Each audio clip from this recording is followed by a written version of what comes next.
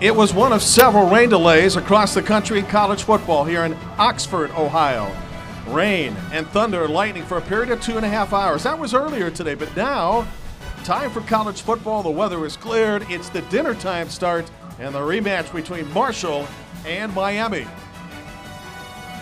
Greetings, Jim Barber and the former Ohio State star Bobby Carpenter. Well, you're the two head coaches of this game, Doc Holliday and Chuck Martin, and you've got to tell your team, hold it off a minute. We're not going to play for a while in this opener. You've been down in those locker rooms. What's that like? It's not going to be a very easy situation, especially if you're Doc Holliday. You're on the road. It's starting the season. You like to have your routine. They're going to be in a tight locker room. They don't have all the amenities you would have at home. Chuck Martin obviously doesn't like it as well, but he's got a beautiful indoor facility behind us. They've got the snacks. They have the big training room, the ability to keep their guys loose and ready to go during this 2.5-hour delay. Doc has chosen the redshirt freshman quarterback Isaiah Green, and he's got a great target in Tyree Brady. And it's going to be big for Isaiah Green, the redshirt freshman getting his first start out here. They've got a new offense they were installing, kept a lot of the terminology the same. But if you look at Tyree Brady, the transfer from the University of Miami, a big play receiver, almost 1,000 yards receiving a couple years ago, he's going to be the guy that they're going to need to get going. Meanwhile, for Miami, the veteran quarterback is Gus Ragland. Seems like he's been here 100 years, and of course the opposition says best thing about him is his savviness. Gus Ragland can do it all. He can create from the pocket. He can move around. He can get it going on designed runs. He was the guy that salvaged this RedHawks season from 0-6 to 6-0 a couple of seasons ago, 5-7 last year. Now he's looking to catapult the RedHawks to the top of the MAC East. Bobby, this game could be as entertaining as the one last year, in which there were 2 returns for touchdowns and a pick 6. Marshall won the game. Miami thought it deserved to win. The rematch is coming up.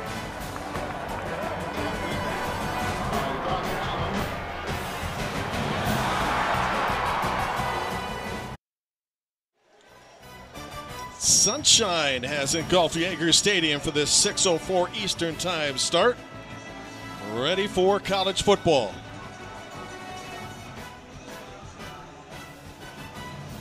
Doc Holliday, Doc Holliday, the head coach of Marshall, year number 9. He was telling us during the week, Bobby, that he and Brian Kelly are 2 of the last survivors of guys approaching their tenure of this length. So it's interesting that when you're coming out, I guess you always look at guys in your recruiting class or draft class. You got to follow them and see how everything's going. And when you look at this, I guess Doc looked. He said, "Hey, Brian Kelly are the only ones that still have the same jobs that we came into 9 seasons ago." So he's been doing a great job at Marshall. Peaked with Raheem Cato a couple seasons ago. They had Chase Litton, had a little bit of a down year, 4-8. Bounced back last season to 8-4. Now they're really looking to make some noise here in Conference USA. And on this opening kickoff, Marshall has to be very aware of Keon Davis, number 24. And Keon is electric. 3 career touchdown returns. He starts fast. This is something they worked on a lot. Last year, Miami was gashed by the Marshall kickoff return. That was the difference in the game. Look for the RedHawks to really get that taken care of. And I know Chuck Martin wants to get it done right. This is Sam Sloman kicking off. To the end zone, about 3 yards deep. That'll prevent any type of return. And so, by NCAA rules established a few years ago, Marshall and their rookie quarterback, Isaiah Green, on offense from the 25. And the coordinator, Tim Cramsey, in his first year at Marshall, says the thing he likes about this kid is he makes mistakes, but the next time around in a session, he corrects them immediately. Well, and he has that it factor, the thing that they're looking for, that he can make plays out of the pocket. He'll hang in there. He's not just an athlete that's going to run around. He's a lot different than Chase Litton, who would just hang in the pocket more last season. But Isaiah Green, he's going to have a trio of wide receivers who are very talented to be able to help him out, especially Tyree Brady. And he's got Davis in the backfield, so they can use him a lot as well. This is Davis straight ahead into that Miami pile for a pickup of a yard. 4-man front for the Miami defense. The offensive line is experienced for Marshall. A lot of these kids played as freshmen, and they do not allow many sacks. In fact, neither team does a bad job of protecting its quarterback, Bobby. Oh, really anchored by Levi Brown there in the middle. Preseason All-Conference USA, very talented guy, and he's the linchpin that they're going to be leaning on. 2nd and 9, Green's first pass ever. shooting it way downfield. Penalty flag on the play. And the receiver may have got hung up at the 50. That being Tyree Brady, and there could be pass interference, but we'll wait officially to find out. And no surprise there, going to Tyree Brady right off the jump, challenging that RedHawks secondary right down the middle of the field. This is the Mid-American Conference officiating crew headed by Ron Hudson. Holding, defense. 10-yard penalty, automatic first down. Chris Lemang is the center judge. Tony Smith, the umpire. The head linesman, Sergio De Hoyos. Line judge Michael Sharp, and a look at the penalty moments ago, as Marshall is going to challenge vertically the Cincinnati defense. Michael Sharp's the line judge. Pat Dolphin, the field judge. The side judge is Ryan Gannon. Back judge Justin Stair. Replay official is Harold Dinas. On the outside, that's Davis running against this Miami defense. He had over 800 yards last year. So did Tyler King. So they've got a good running tandem, and they get Brady set up. They do, as they have so far. That's going to help the running game. Yeah, they're looking to stay more committed to the run this year. When Tim Cramsey was brought in, that's one thing that Chuck Martin noticed is, hey, they had a good running attack last season. They got away from it at times. I think they would be much more committed and dedicated to the run. So after the deep shot, you saw him taking it back on the ground. And from the 46, tough pass into coverage is caught for a pickup of 8, close to 9 yards. So we've seen the rookie quarterback in action so far. Any impressions? He looks good. I like taking a shot, getting it started early on, trying to make the big play, because worst case it's probably incomplete. You get the penalty there, and then now you're just working some quick game on the outside. Develop that rhythm, get him in a nice second and short situation here to be able to pick up a first. RedHawks third best defensively last year in the conference, allowing 24 points. Now it's a quarterback keep design play. Green's got the first down and down to the 35-yard line, a pickup and 10, and immediately Marshall's offense is in gear. And that's something that you're going to see there with Isaiah Green. He's pretty big, 6'2", 200 pounds. They overload the defense to the field with the 3 wide receivers, run the counter back behind that big offensive line and pick up 10 yards.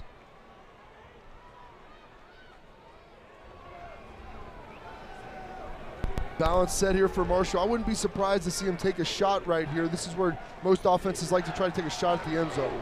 As a result, RedHawks came with a blitz, and they forced Isaiah Green to get rid of the ball rather quickly. Well, they've got the quick game going on the outside. It's a field throw, a little bit tougher there for Isaiah Green. But still in a pretty good situation here, sitting in 2nd and 10. They've got electric receivers, so they're going to want to try to push the ball still down the field and probably try to get a cheap score instead of getting him into the red zone where defenses get a lot tougher. Miami with a 4-man front right now. Let's see if they send an extra linebacker here. Showing blitz. Not coming though. Green's got time to throw. Released. First down and maybe then some. To the 2-yard line. We talk a lot about Brady, but he's got Xavier Gaines as one of the tight ends he can find. So Xavier Gaines is hanging out there at the wing at the top of the screen. They run a little play action pass over there to him. And with that, they're going to go in a hurry up, but they're able to get him down the seam behind that RedHawks defense on the perimeter. Good for 33 yards, first and goal from the 2 to Davis. Straight ahead, Marshall, touchdown. Wow, that was quick. It was quick, and that's the commitment of the run by Marshall. They were able to mix it up there, try to push the ball down the field at times, take their shots, but you saw him with the commitment to the run with Keon Davis getting behind a big physical offensive line, and you can see him here.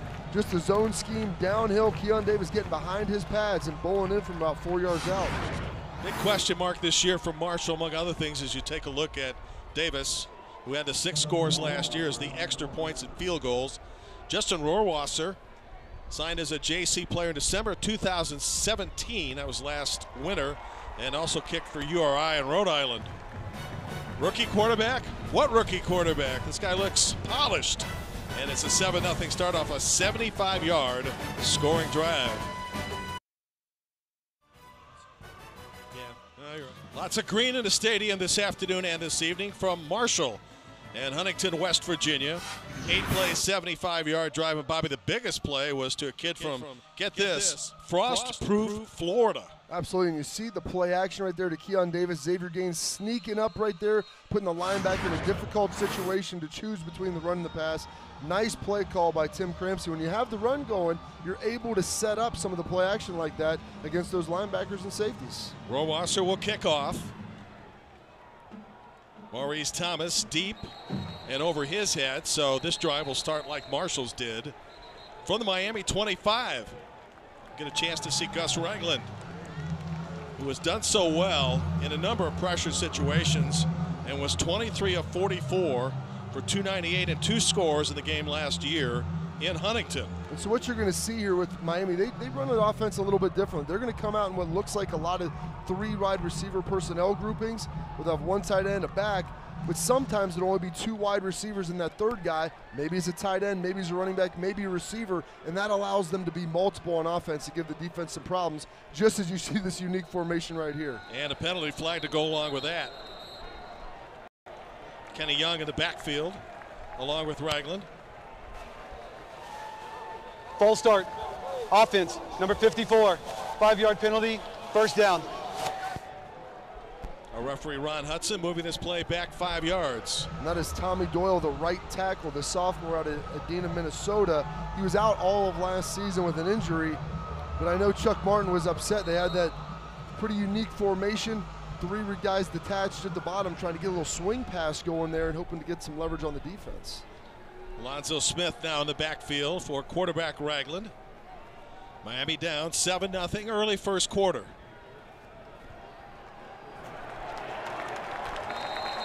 Think about the RedHawks last year and the 5-7 record you mentioned. Number of games that Chuck Martin's team should have won, and in fact were in position to win, and they seem to lose games at the end in most unusual ways. Yeah, they didn't do a great job last year. As we're taking a look at Miami's offensive line right here, you've got a veteran group all returning, a lot of redshirt juniors and seniors, big physical guys, unable to handle number 91 Ryan B right there, causing some penetration on that last play. Yeah, Ryan B's one of the best. He's got a chance to play at the next level. The swing out to Young, who breaks the tackle. Moves the football up to the 30. It'll leave him with a 3rd and manageable situation. And a gain of 9. And that's what Chuck Martin loves out of these running backs. They're versatile guys, able to catch the ball. Kenny Young on the Doak Walker watch list, and you see right there, he's a guy that's very versatile, catch the ball, make some guys miss, and pick up some yards. And on the backs and receivers, James Gardner is a lot of fun to watch. He can go get it. 3-year starter, they're going to move him around, try to be creative. Here he is, I believe, at the bottom of the screen. Let's see what he can get done. Marshall fans making some noise, hoping the defense can make a stop. Faking to Young, Ragland, little rollout's got a man. That is enough for the first down. And that is one of the very unique sets that you're going to see right there in the personnel groupings. Able to run a little screen, but they had 2 running backs in, fake it to Kenny Young, and then they're able to get Alonzo Smith sneaking back under, catch it out of the backfield, pick up the first down, and keep the chains moving. Smith gets 7. Football now at the 37 of the RedHawks. Pure sunshine and now on the field and in the stadium after a lengthy delay this afternoon. Straight drop for Ragland. Over the middle. Nearly picked. He's looking for Andrew Homer right there. He had Homer in the seam. Talented athlete, and these are these versatile guys. Him and Nate Becker, number 44, the 2 tight ends. They like to mix, go with 12 personnel, 2 tight ends on the field. You see Gus Ragland hang in the pocket, delivered a bullet just a little bit behind him. And I believe that was Chase Hancock in there getting in on the play, who's the preseason all-conference linebacker for Marshall, who's been a mainstay for a couple of years. Yeah, 5th-year senior on Daniels, West Virginia. Former walk-on. Again, a man in motion. Running off tackle here, not much available. Depends on the spot, maybe a couple of yards. 3rd and long, and this Marshall defense is out making some action right now, especially with Hancock. Hancock's flying around making plays. Chuck Martin staying with the run right here. Little jet sweep trying to get downhill, but you see Hancock shedding blocks, getting in there, making plays, being very aggressive. Big 3rd and 8 right here. They can pick this up, keep the drive moving for Ragland. Look for him to use his legs to make something happen. This linebacking crew had 246 combined tackles last year for Marshall. They're coming with pressure. Ragland picks it up and one hops it, and Miami will have to give up the ball. They're looking for Jack Sorensen up there at the top of the screen, and This is one thing Marshall has, great defensive backs, guys that are able to lock them up. That's Jalen McLean-Sapp up there. You see him getting excited. He's fired up. They're trying to ISO him on third down. No dice. Said the thing that's most impressive when you talk to Chuck Martin about Marshall is its speed. Marshall always has athletes on the back end, both on the perimeter, wide receivers, running backs, DBs, linebackers. They do a great job going into Florida, bringing in guys who transfer out of other schools that are very talented. You're seeing that here today. Kyle Kramer punted 64 times last year. Tyler King to one knee at the 20.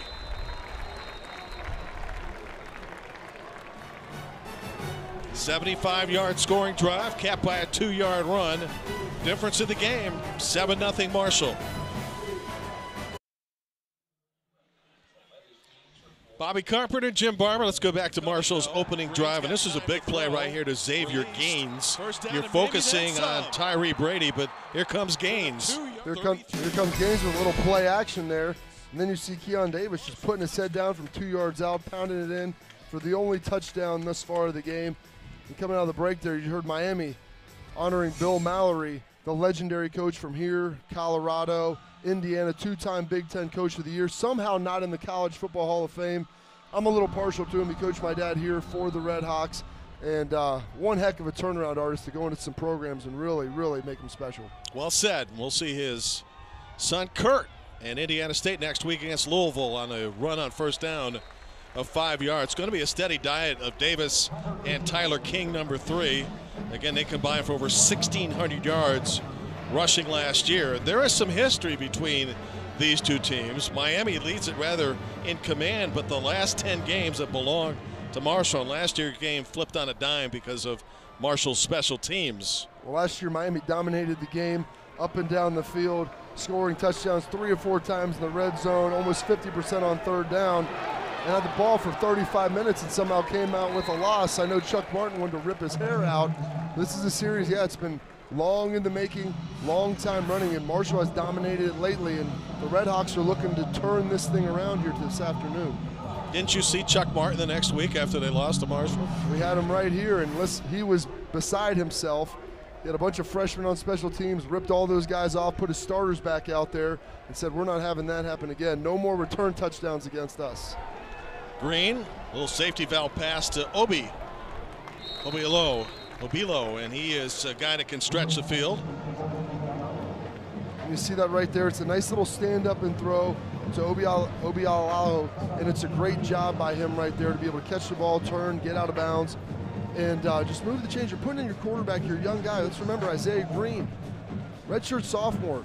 Give him manageable third downs. They're setting it to 2nd and 4. You've got the whole wealth of your playbook here to be able to choose from. Obialo had last year 19 catches for 238 yards. Marshall averaged 8 yards a carry and first down, and now they're going to go to the bag of tricks. And on that play, Tyler King carries the football up close to midfield.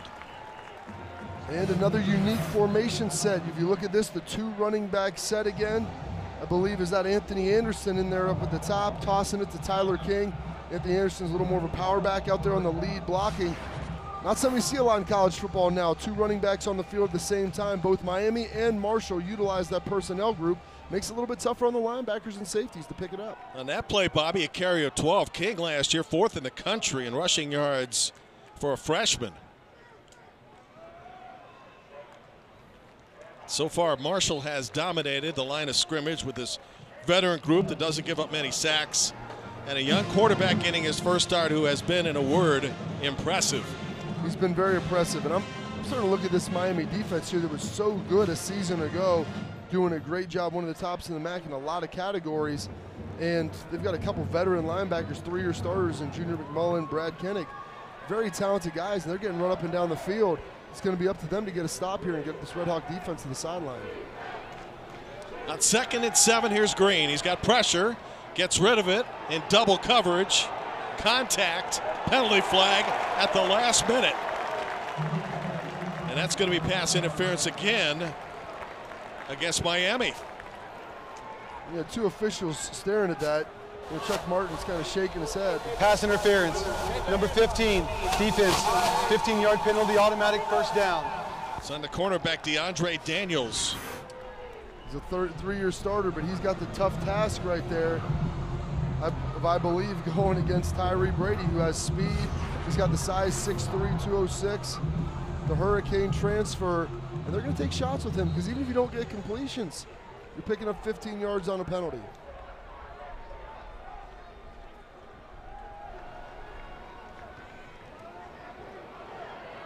King picks up 8. No, it's interesting you mentioned Brady. He has already drawn 30 yards in pass interference penalties. And so you may not have the completions, but that allows them to lighten the box. And you see right here, where they're able to get the running game going a little bit. Cody Mitchell, the big tight end, pulling around, leading up there for Tyler King, who, you know, both King and Keon Davis are having a heck of a day on the ground, really being able to pound the football against, you know, what many people thought was a pretty good Red Hawk defense. Yes. Marshall already in field goal range, leading Miami 7-0. A lot of options on second and short. Why not? Got a man. And just over the outstretched hands of Tyree Brady, fifth-year senior out of Homestead, Florida. I'll tell you this, Isaiah Green, he's no idiot. No. He's looking at his best guy out there. He sees single coverage. We're in the strike zone right around here at the 25-yard line. It's a 2nd and 2. We're going to take a shot, see if we can steal a quick one. We've been running the ball well. Hopefully we'll pick it up here on 3rd down. This is going to be a big opportunity here. You see the RedHawks subbing in some of their big run-stopping personnel to try to be able to take care of this Marshall Thundering Herd offense. Interesting package right now on a run play, and they get the 1st down. They needed 2. The Herd gets 4 on the carry by Anthony Anderson, considered to be the big back on this team, and likely the 3rd down back. Yeah, he's more of the power guy that they talked about. He's not going to be in there on a lot of normal downs, 1st, 2nd, 3rd down, but they get into 3rd and short. That's when they're going to allow him to come in, use that big frame, 240 pounds, 5th-year senior downhill. That's a load for any linebacker. Yeah. 3-by-1, receiver set. Marshall on the move again. Just outside the red zone. Now Green will look to the sideline. Still 10 on the play clock. Now 5. He's going to keep it. And he gets 4 on the play to the 16. Isaiah Green got the start prior to today's game, at least officially listed as the starter, and so far has not disappointed. Well, they had a tough battle in camp between him and Alex Thompson. Alex Thompson a little bit more of the pocket passer, although he has some athleticism. The one thing Isaiah Green is going to have to watch when you pull it down inside, this Red Hawk defense flies around, and you saw him there take a nice shot at the end of that play. If you get too many of those, you may be standing on the sideline. Yeah. This drive started on a 20. Previous one on a 25. You see right here what they're doing is they're trying to count the guys in the box. How many safeties do they see deep? How about this overhang player at the bottom of the screen? Do they think he's a pass or a run guy? Green makes a couple of guys miss, and look at him go. Well, this is the reason that Doc Holliday chose him as the starting quarterback today. One of those reasons anyway. Well, we talked to Tim Crampsey earlier when they're talking about this. He said Green just has the it factor, and Miami's bringing pressure. You see Junior McMullen push him in the pocket, flush him out, but I see Green able to pull it down, find some open space, try to get to the sideline. Hopefully in a year or two he'll be able to get out of bounds before taking that shot. Another 1st down. 1st and goal now from the Miami 9.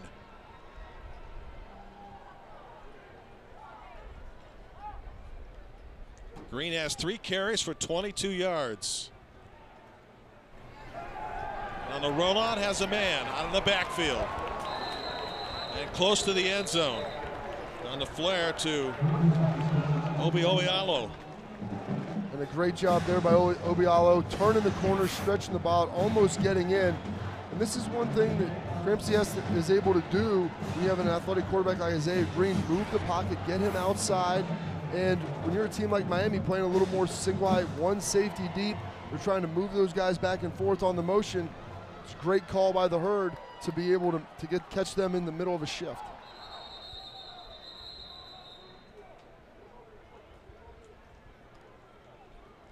Officials timeout with 2nd and goal with 3:45 remaining opening quarter. The ruling on the field is that the runner was out of bounds prior to reaching the goal line. That play is under further review. Harold Dinas, again, our replay official. The communicator is Steve Barnes. We're going to take a look at this. Oh, and it's hey, First review. Didn't even get out of the first quarter. How excited are you about that, Jim? I know that that's something you're passionate about, is college football replay. So take a look at this. See if he probably got 1 foot in. Well, we've already sat through a 2.5-hour rain delay, so.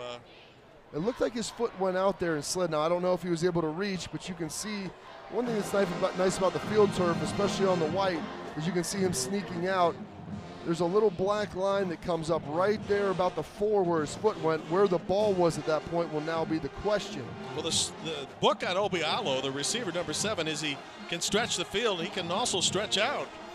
It's a great lean there. I don't think they're going to give it to him. They ruled him out, I think, about the 2-yard line, 1-yard line. That looks like it's probably going to stand. 12th play of the drive coming up. This has been domination by Marshall in the first quarter. It is. This is a great job. Already under 4 minutes. And this is what happens when you put together these long, sustained drives. And you have to think about this Miami defense. They've been on the field 12 straight plays, not giving up anything big, but just getting bled, getting to 3rd down and not being able to get off the field. That's one thing they're going to have to try to solve on the sideline with John Hauser and Spencer Nowinski, the 2 defensive After coordinators. further review, the ruling on the field is confirmed. 2nd down. You saw the new replay equipment that the Mid-American Conference is using. Costs almost $1 million, and John Steinbrecher, the commissioner, is telling us prior to the game that they're kind of ahead of the game in terms of other conferences using it, and they think that this cuts down on the amount of time in which a decision can be made by you bringing the official on either side with this type of equipment to the play and then getting the booth to either confirm or change the call. So that's the information that you were squeezing out of him here during that during the delay? Among other things. Yes. Good to talk to him. Saw it at Ball State the other night, Bobby. He's been everywhere this week on week 1. Yeah, that was the shortest replay that I've been a part of. Yeah, it's good, right? You see the full house backfield here for the Herd shifting over. The pile pushing forward. Touchdown. Anthony Anderson didn't get a score last year. He's got one to start 2018. It's a great job right there. Miami held the point, but Anthony Anderson too much. You see him get downhill here. Good job by Miami. The problem is on short yardage situations, either at the goal line or in the field, if you're not pushing back the line of scrimmage and you're going against a big, powerful back like Anthony Anderson, you're going to have a hard time bringing him down for no gain. Oh, this is the best part right here. First game of the season. You see the Herd running in a guy. People don't have their substitutions down. Missing a wing. Don't call the timeout. Just take the delay of game. It's only going to add 5 yards to the PAT. It's okay. Which is still shorter than an NFL extra point. Yeah. Looks like the officials helped him out there and held the clock. Yeah. Justin Warwasser will kick as the clock now starts to wind down. Last year, Marshall never trailed, but the game was close. This game, at least in the first quarter, is not. Great start for the Marshall offense. 14-0 Herd. Bobby asked Marshall quarterback Doc Holliday during the week during a conference call, "You surprised you made it to 9 seasons?" And he said, "I was surprised after year 2 I was still coaching." He's done pretty well, though. Well, 5-0 in bowl games at Marshall doesn't hurt. You see that? People want to see they want conference titles and they want to see postseason success. Whenever you end the season on a win, it feels a lot better and you're able to take that momentum into the spring and into recruiting. 16 was a much down year with the Herd. 17 got it back, and 18 could be pretty good. A lot of veterans in a great deal of positions for the Thundering Herd. Already with a 2-touchdown lead. And once again, no return for the RedHawks. So you're down 14-0. Got to get this offense clicking. How does it happen? Well, you look at Gus Ragland to start making some plays. Early last season, they had him involved in a lot of designed runs. He got injured. He came back. They chose not to run him as much just because he was beat up. And, he was their prize guy. They wanted to make sure he was out there. But they haven't really ran him a whole lot today. He's a big physical guy. He's 218 pounds. I'm looking for them to get him going a little bit and see if he can make this offense move with his legs. Jalen Bester now in the backfield next to Ragland. 20 plays by the Marshall offense, just 6 for Miami. Here comes pressure. They pick it up. Got a man over the middle and a strike for 15 yards That's a good start to this drive and much needed to the big James Gardner, who had 8 catches for 111 against Marshall last year. And that's big. He is the Miami equivalent to Tyree Brady. Gus Ragland's looking for him the entire way. They want to try to get him to the middle of the field, get him on a linebacker, get him on safety. It'll pitch out that doesn't work very well. Because of the good bounce, Bester is able to get control and go out of bounds for a loss on the play. Bester's a little smaller than Kenny Young, more the speed guy, only 182 pounds, trying to get him on the perimeter right there and make some plays. Had some modest carries last year, Bobby, 20 for 111. But in this play, didn't have much of a chance, loss of 5. Marshall so far, all positive plays. Miami's had a couple of negative ones.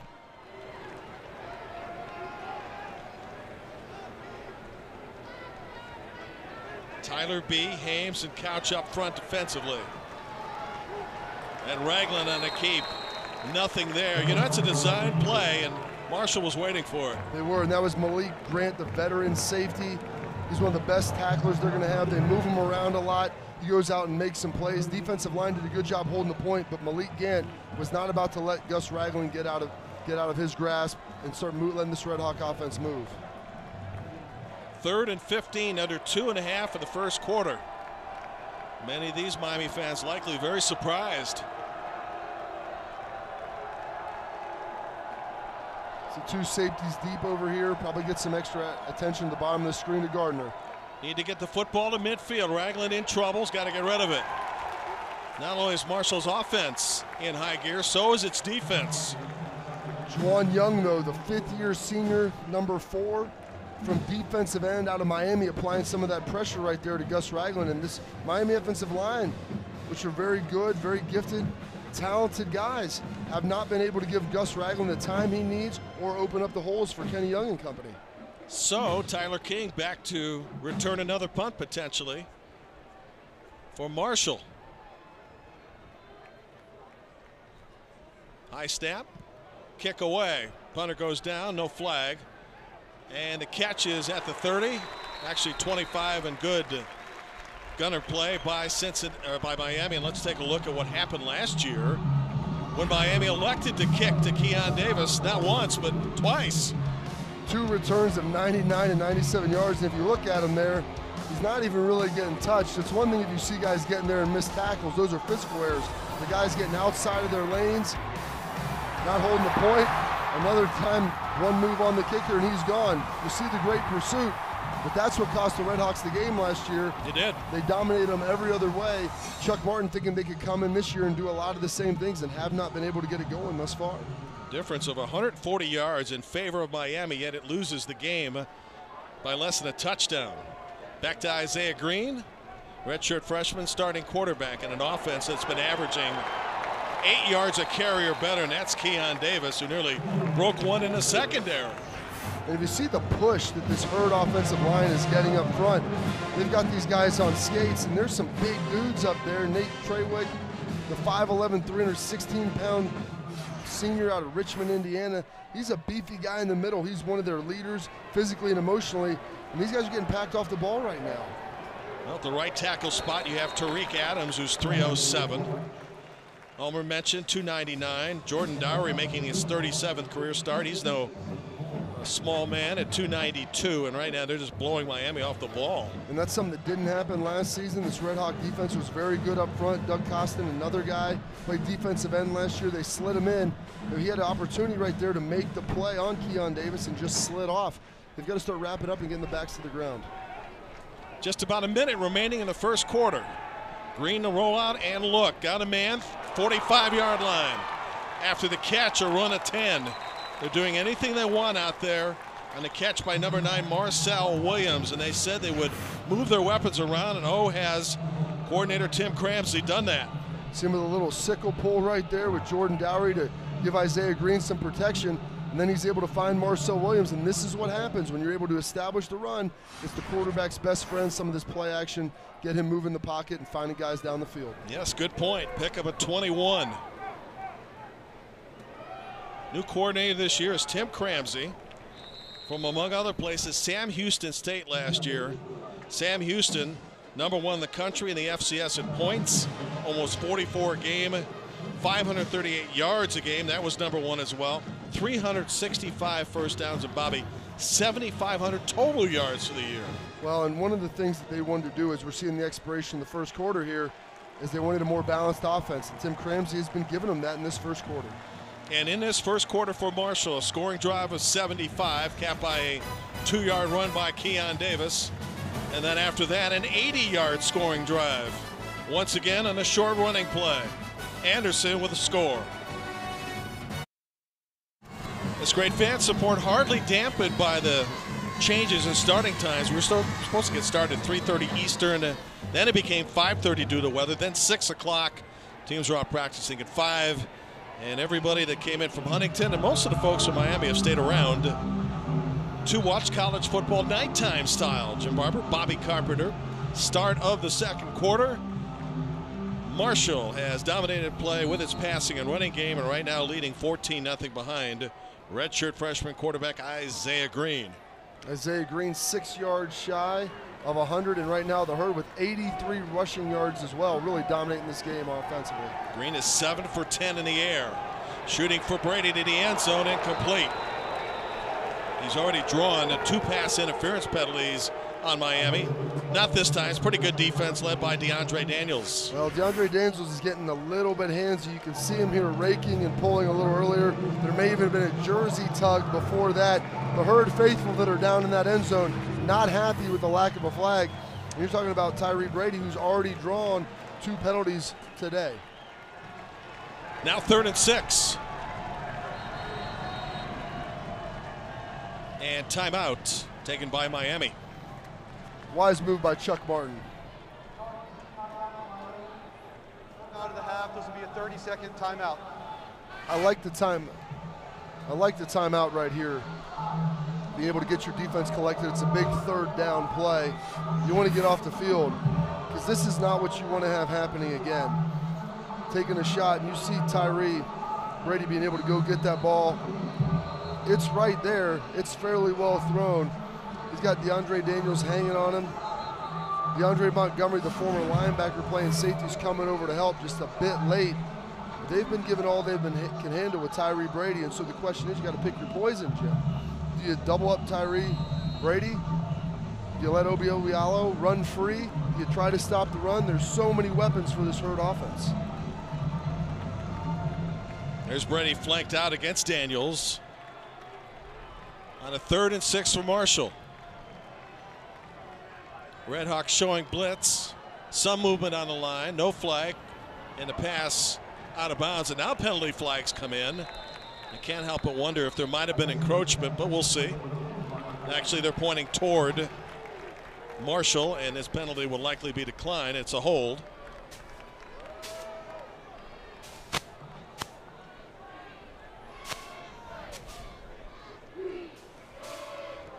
May have come from the left side of the line. Ron Hudson. Holding, number 55, offense. Penalty is declined, 4th down. That is right guard Alex Millette. Down here on the left, and you can see the little stunt. They were able to bring Junior McMullen. He slides free. He's stunning with, I believe, number 90, Dean Lemon, coming underneath. That's where the hold was drawn, and that's a big play here to back him up on it. Declining it, I guess, on it. And now Marshall electing to go on 4th and 6. Miami could use a bigger play defensively here. It's a 4-receiver set. 3 by 1 and the 3 to the right at quarterback Green. I like the move, though, by Doc. It's no man's land. You might as well go.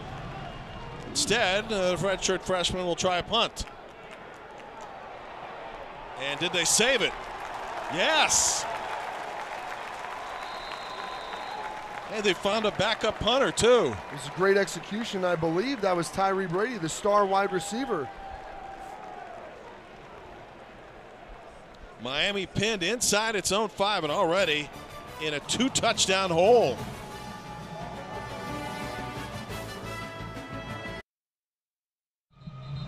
Marshall head coach Doc Holliday says number 8, Tyree Brady, is the best player in this team, and you can see why. Not only is he a great wide receiver, but also on special teams. Getting it done unselfish and a great execution there. The little quick kick. Isaiah Green lays it up, gets kind of a bad bounce. But Tyree Brady flying in to pin the RedHawks deep. I like that, a little trickery early in the game here to try to flip some field position. So Miami pinned up against its own goal line, already trailing by 2 scores. And Gus Ragland will operate from the end zone. Danger point here. They'll run, and straight ahead for 3 is Kenny Young, 50-year senior out of Tallahassee, Florida, who last year ran for 772 yards and 6 touchdowns. Critical drive right here for the Red Hawk offense. They need to at least get a couple first downs. Their defense has been on the field the entire game thus far, with the offense not being able to move. They get the stop, they get off the field.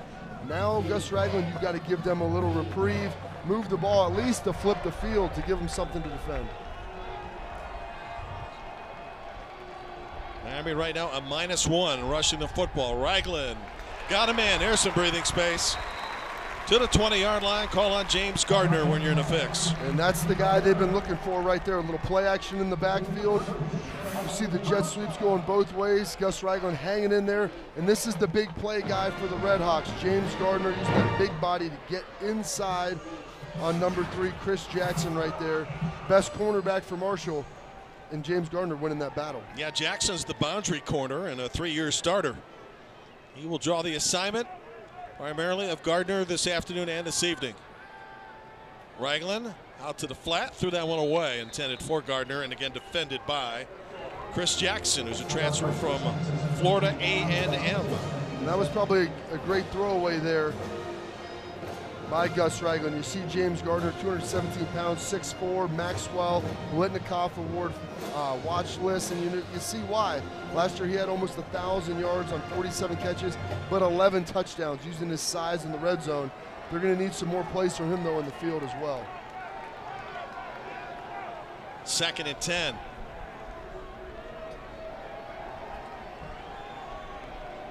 So far, no rushing attack for Miami.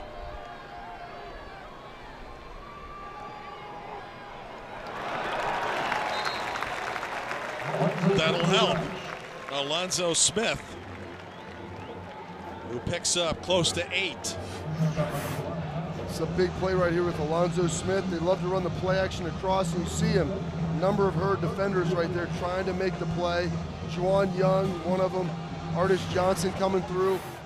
But Alonzo Smith just too quick to the hole, and that was a nice job. Now you put him in a 3rd and manageable situation. Another big opportunity for the RedHawks to convert this. Could be a run-pass option for Ragland. Let's see.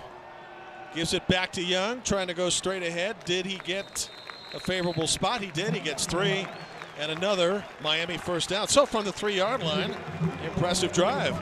Bill Belichick's rule was when you're backed up, you always wanted 2 first downs every drive, helps flip field position, give your defense a rest. The RedHawks have been able to achieve that. They've gotten this running game going a little bit. Kenny Young right there with a little read option, putting his head down and bowling his way to a first down. And he'll flank Gardner out to the outside against Chris Jackson. Again, the boundary corner, and a good one. Ragland looking for him in man coverage. Gardner battling for it. Incomplete. Miami fans would like to see a penalty flag on that play. They'd like to see a penalty flag, and I can understand why. James Gardner locked up right there with Chris Jackson, a lot of contact. But if you flip it back over, and remember watching Tyree Reddy, you saw a very similar situation. These are big physical receivers. Not a great ball by Ragland. Puts it a little too far inside. Needs to keep it outside where only Gardner can get it. But these officials are letting them play, and as long as it's going both ways, I don't have a problem with it. Well, defenders allowed access to the ball too. Not anymore. This is an offensive game. You can tell Bobby started on the defensive side for The Ohio State University. There's one into that secondary. And finally, the rushing attack non-existent for a quarter has been highlighted by the play of Alonzo Smith, who gets 18 on that run. You see the jet coming across, pulling back Nate Becker, and then Alonzo Smith shooting through there. And this is something, when you're able to develop a rhythm, get some first downs, sometimes you can't always even expose what the defense's weaknesses are if you're not running enough plays. And it appears that Miami and Chuck Martin are able to get a little bit of a rhythm now and start running downhill. And 46 yards on this drive, Bobby, up to the 49. Fresh set of downs for Miami. Ragland trying to get out of pressure, does what a veteran quarterback should do, and that is throw it away. Well, I think Gus Ragland may have panicked a little bit there. Think so? He felt some perceived pressure, and whenever you start moving the pocket and sliding out, there's the offensive linemen, they're blocking where they think you're going to be, and you see him sitting here, he sees the rush, that pocket's clean. He doesn't get pressure until he slides out of there. For a fifth-year senior, I want to see you poised and calm and hang in there, but it's tough because of the precedent that's been set today. He's been under siege almost the entire first half. It's going to be something they'll have to deal with to give him time, and again, it's a good offense last year in protecting the quarterback, allowing just 22 sacks the entire season. That's less than 2 per game. They'll pitch to the outside, and Young tries to make a man miss, and he is cut down after a small gain. This is some of the creativity that you like to see out of this Miami offense. George Barnett likes to get some different formations in here, get Kenny Young on the perimeter. The problem is this Marshall defense is too fast. And right there you see Jalen McLean-Stapp coming up from his corner position on the field side, being able to have a nice physical tackle, sweeping the legs and getting to the ground. McLean-Stapp injured last year from time to time. Good to go this year, and a very physical player, one of those corner spots. Ragland 4 for 10. That was considered a pass for 44. Looking to pick up the first down, and he's got Gardner wide open at the 40. Got more than enough in this drive that started way back into 3 is moving. I like what Miami's beginning to do here. They're starting to mix it up, run, pass. You see Ragland lock in, deliver a strike, and he's going to his guy James Gardner. Sometimes you get too cute. You try to say, hey, I'm going to go away from this guy. He's going to draw coverage. But there's a reason why guys like James Gardner and Tyree Brady are your #1 receivers. They're big, they're physical, they can make plays after the catch. And the average is 19 yards per reception a year ago. Time to go down the field and see if you can pick up a cheap one. Faking the inside handoff, Ragland out of pressure, throws it away. If you're just joining us, Marshall 2 long scoring drives of 75 and 80 yards, capped by 2 small runs. Leads 14-0, and this is Miami's best offensive penetration into the Marshall defense and into the Thundering Herd territory.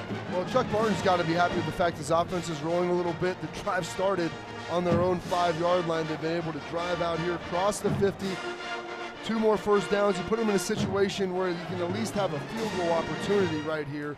And this is why it's going to be big for Gus Ragland to continue to move the ball. Give him a 3rd and manageable after this.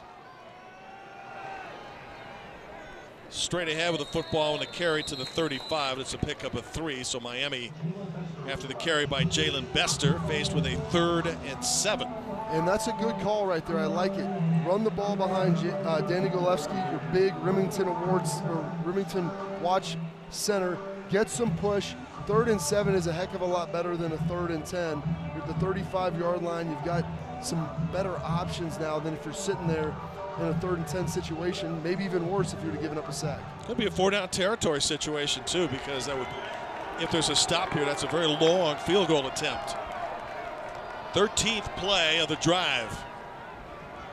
Ragland to keep on the design play. Now 4th and 2. That would be a 47-yard field goal attempt, but you're down by 2 touchdowns against a prolific offense. And that call right there to me indicated that this was 4-down territory. They're going to take a 3rd and 7. We're going to try to make it a 4th and 3rd, or a 4th and manageable. Maybe a 4th and 3, 4th and 2. Surprised they missed the face mask there. It looked like they got Ragland a little bit right off of the read. But run your big physical quarterback straight downhill and put them in a situation now you can pick this up. Here's a big play for Miami.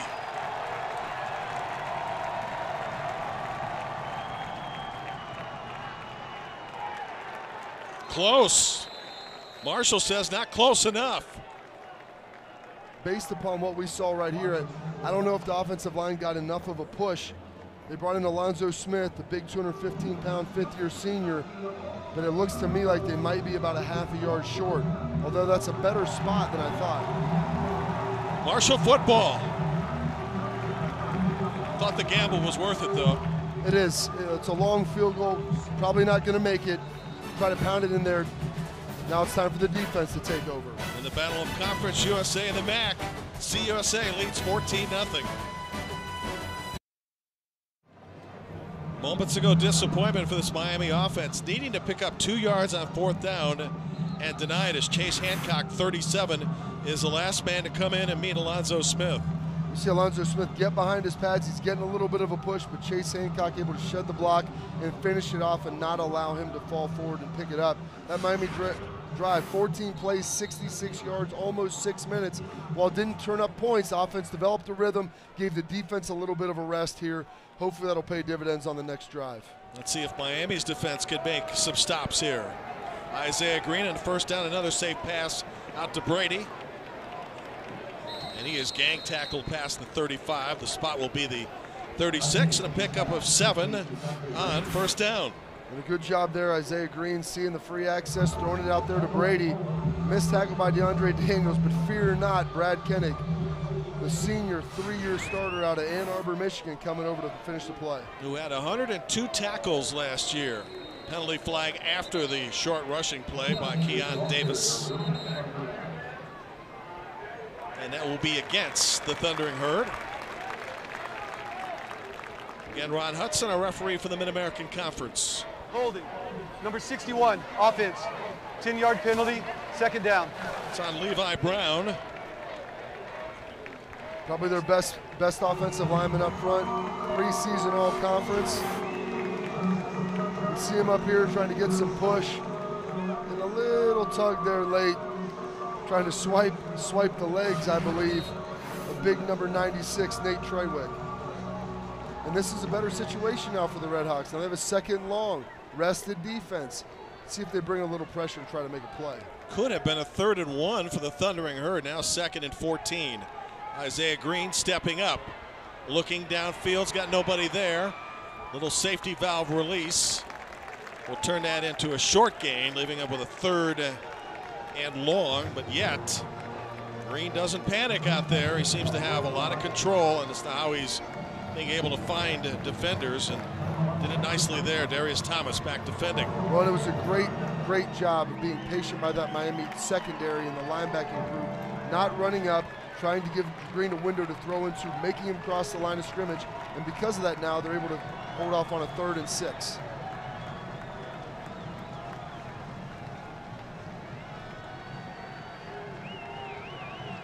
Play clock at 7. Brown and Greek get their signal straight now at 2. Pressure to the outside, too high, intended for Tyree Brady. And you mentioned the fact that Miami's defense had some time to get some rest, and I think it's starting to show a bit. It definitely showed on that drive right there. 3 and out. You had the 4th play in there with the penalty, and that's what happens when they're able to go to the sideline, take a look at what they're doing. Now you're seeing Brad Koenig, the leader of that RedHawk defense, saying, hey guys, we can stop them. We just need a little bit of rest. Now we'll hopefully get the ball in a better situation, hopefully do something with this punt return. Let's put the drive together and get some points. Sometimes to start the season with no preseason games, everybody thinks it's always the offense that has to settle in. In this case, I think it was this Miami defense that needed to settle in. In the meantime, Kenny Young back to return a punt from Robert Lefevre, who just has 5 career kicks coming into the game, and that's a good one. Inside the Miami 25. Under 7 for the first half. 14-0 Marshall.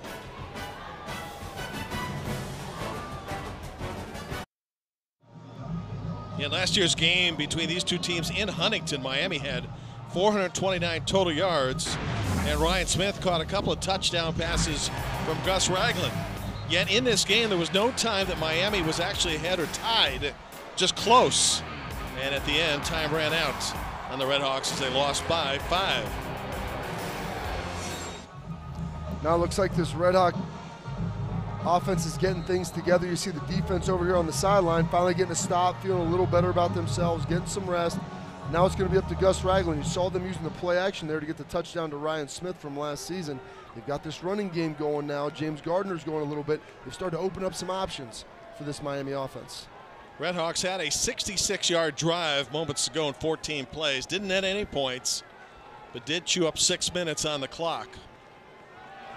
We'll start with the run on first down, and a big one as Kenny Young and this offensive line getting some push. Danny Godlewski, Jared Rubio, Tommy Doyle, Sam McCullum with his 35th straight start, and Jordan Rigg up front. You're starting to see that push by that Miami offensive line beginning to take effect. They're able to get up to the second level, get on Chase Hancock, get on Frankie Hernandez, and get a push. Now they're able to get the passing attack going right there to number 44, Nate Becker, down the seam. And now you're starting to penetrate this defense. Remember, they were just out there for 6 minutes on that last drive. Their offense had a 3 and out. Now they're experiencing what it's like to play a little bit tired. And this looks like the exact play that they scored to Ryan Smith on. The play action pitch and able to push the ball down the middle of the field to their tight end. Good for 25, and what's happening now is the point you made earlier, as Johnson was hurt on the play, is the fact that Miami now able to run the ball, sets up the pass rather nicely. Najee Johnson, the nickel back, kind of the do-it-all guy for this defense. 5'10", 183 pounds, out of West Virginia. They're going to have a hard time replacing him. Hopefully he'll be all right. 1st and 10, RedHawks at the Marshall 40. Second time into the territory of Marshall here in the second quarter. Hawks need points, though. They're coming with a corner blitz. Ragland picks it up and nearly throws it into stands. That was a smart move right there by Ragland, just to get rid of the ball. Don't put your offense in a worse situation you already had. It's 1st down. We'll see what this is. Roughing the quarterback potentially. Malik Gant came in on the pressure. Maybe a Number 14 intentional grounding actually on Ragland. Includes a loss of down. Second down. Loss of down on the play. Yeah, Marshall was not happy with that. They were hoping for the intentional grounding. The problem is Gus Ragland gets the ball back to the line of scrimmage, but still in the pocket. And I think he thought James Gardner was going to be out there. He turned in and ran an in route, so no one within the necessary distance. Good call by coordinator Adam Fuller in his first year as defensive coordinator for Marshall, sending Malik Gant on that corner blitz.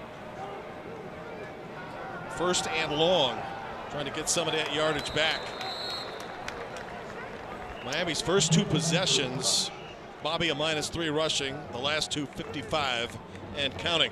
Much better, but right there you see Marquise Couch, the defensive end, coming through, penetrating, able to affect the running back so that he's not able to get that head of steam going downhill. And now you're looking at a 3rd and 15 situation. And this might be 4 down again. See if you can chunk this in 2 consecutive plays. See if you can pick up 5 and maybe give yourself a 4th and manageable. Have to get to the 30 to move the chains. Ragland setting up a screen to Young, 40, and to the 35. So now a decision, but probably not a difficult one. No man's land again at the 35. Brings up a 4th and 5 for the RedHawks. That was a great call right there by offensive coordinator George Barnett. We'll pick up 10, give ourselves a 4th and manageable, go no huddle, see if we can get the Marshall defense off guard a little bit and keep this drive rolling. Down to 5 minutes for the first half. Now you're seeing a Herd defense that's a little bit tired. They've been on the field now. They have to make a play. If you can pick up another 1st down, it'd be huge for this RedHawks offense. Ragland faking the handoff, looking. He's got a man. Who else? Rely on big targets this time around. It's Luke Mayock. His first catch of the game. Miami 1 for 2 on 4th down. Big play. Oh, big receiver, 6'5", 230 pounds, redshirt junior out of Sugar Land, Texas, working the weak boundary over there on Chris Jackson. Little pressure for Marshall right there, bringing Artis Johnson, but Ragland hangs in the pocket and throws a strike to the outside, and some nice footwork by Luke Mayock. So a decision on 3rd and 16 to get some of the yardage back, not all of it. Put them in position to get the 5 on 4th down. Now you're able to keep this drive going, be able to continue to grind on this defense.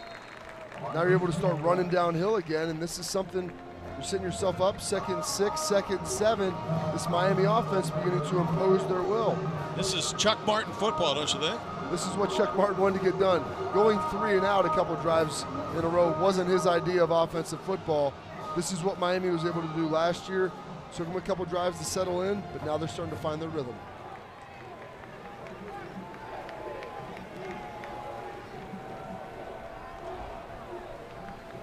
Two-by-two receiver set. Single setback, Ragland, penalty flag on the play. It's going to go against Miami. False start. Number 52, offense, 5-yard penalty. Remains 2nd down. On the left tackle, Jordan Rigg. just from right down the road in Springboro, Ohio. And he has his task with blocking Ty Tyler off the edge. And you can see why he might be a little antsy. Ty Tyler, very talented defensive end, putting the pressure on there. And this is bad. You don't want to have penalties when you're right around the red zone. Those are difficult yards to pick back up. 5 penalties now, Bobby, for 42 yards in this game for Miami. Empty backfield. Here comes pressure. Ragland releases. Ball caught 20-yard line. Not enough for the first down, but considering the pressure, good catch by Mayock. And again, in a 3rd down situation, it's manageable. And that's all you're trying to do if you're the quarterback. Don't try to take it all back on one play. You're in a good situation. You have the penalty. It moves you back. All right, let's try to pick up a little bit. Give ourselves this 3rd and 4, 3rd and 5. You see a tight set here. I wouldn't be surprised to see some crossers or maybe see guys explode to the perimeter and try to out-leverage this Marshall defense. Ragland likes to keep on plays like this. Straight drop back on the release, and it might have been broken up at the line of scrimmage, bringing us to a 4th down. So does Miami, trailing by 2 scores, go for the first down or settle for a makeable field goal? Well, and that's the question. How much confidence do you have in your kicker right here? Wouldn't be the easiest. It would be about a 41-yarder. They feel pretty good. They've been able to move the ball, convert. They had the play that they wanted right there, running the crossers and then flaring Kenny Young. It looks like Chuck Martin's going to go for it. I like this decision. 3rd attempt on 4th down already in the first half. Need to pick up 4, trailing 14-0. Ragland looking, he's got a man wide open, 10-yard line, touchdown!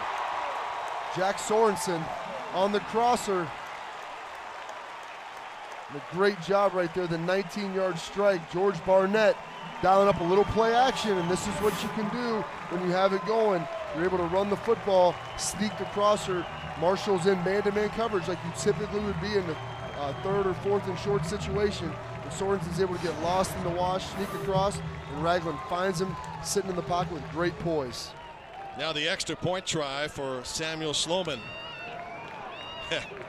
Sorensen, big man on campus. 14-7 football game, good-looking drive. On 4th down in this first half, Miami now 2 for 3, and the 4th down conversion to Luke Mayock was huge.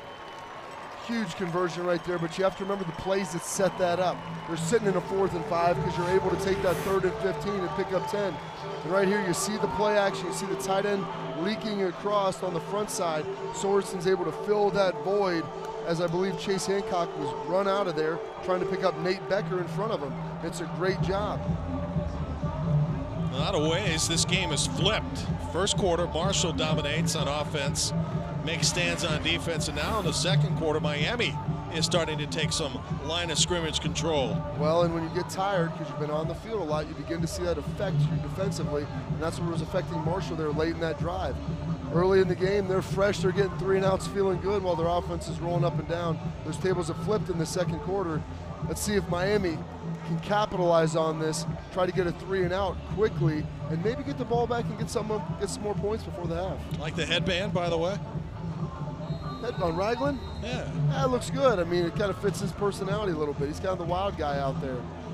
Run around, make some plays. It's looking good on him.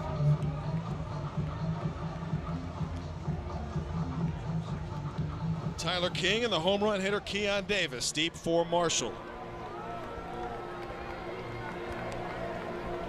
Thundering Herd with all 3 timeouts remaining in the first half. So now the pressure is shifting a bit in this game. It is. When they were rolling early, you feel good as a quarterback. They had Isaiah Green feeling comfortable. They were able to run the football. They had the play action going. He's going to Tyree Brady.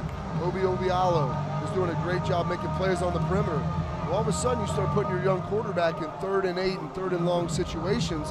You're going to put a lot of onus on him to make the right reads. And not that he's played poorly, but those are difficult for anybody to convert. Now you're facing a fresh RedHawks defense who is sitting over there during another 5-6 minute drive. Let's see if the kid who's been through a handful of practices and got the starting nod today, a starting quarterback for Marshall, can handle a little bit of pressure now being applied by Miami. Looking to throw on first down. Little soft toss. Incomplete. Thanks. Brady got held up. at the 22-yard line, and he was defended again by DeAndre Daniels. I like what they were trying to do right there, work the weak side passing game as you see him going to Garner. What they really wanted to try to do is the home run over the top to King. But Brad Koenig, a veteran linebacker, said, no way, buddy. I'm getting over the top of this, and I'm taking that away. Dikembe Mutombo would be proud of Daniels on that play, would he not? With a wagging finger. Now to the near side. And a real pop on Tyler King, but he's very close to picking up the first down, and a good defensive hit by Cedric Raymond out of Mobile, Alabama. Miami losing contain here. It looked like Darius Thompson was the guy who was supposed to be over there and have it, but he comes over and finishes him off nice with a nice little pow to end that thing right. Now to the near side. And King gets 10. Good enough for a first down. Green stepping up and right into pressure and brought down back at the 30. And I think Miami, what they're trying to do here, they want to make him uncomfortable. They're going to start playing man coverage, force him to throw the ball into tight windows, and then they're adding rushers. You saw Brad Koenig add in later right there and force this. You can see him hanging out there right on the right side of your screen, trying to bowl Tyler King back, squeeze the pocket, and allows the rest of the rush to slide off and put it to Green. Nate Trawick making the tackle there, and look at Green snake his way through to the 45-yard line. But that's the other thing that Green can give you. Oh, yes. Give you 12 or 13 yards right there and right on the cusp of a first down. That's the it factor, I think, that his coaching staff talked about that he possesses, and one of the reasons he likely got the start here off the zone read. See, man, well, he's a strong physical kid, able to try to pick up yards. Junior McMullen pulls him down late, but this is a huge third down for Marshall. Because if you don't get this, you consider maybe do we go for it here, we're around midfield, but if we don't get that, then we'd be giving Miami the ball back in good territory. If they move here, Doc Holliday, I think, has in mind, we're going to go get some points. Let's see if we can get a field goal and add to this lead and try to stem the momentum. Green is only 19 years of age, has a birthday coming up in a week on September 9. And replacing Litton, who signed with the Kansas City Chiefs as an undrafted free agent. We're speaking of Chase Litton, declaring for the National Football League after last year.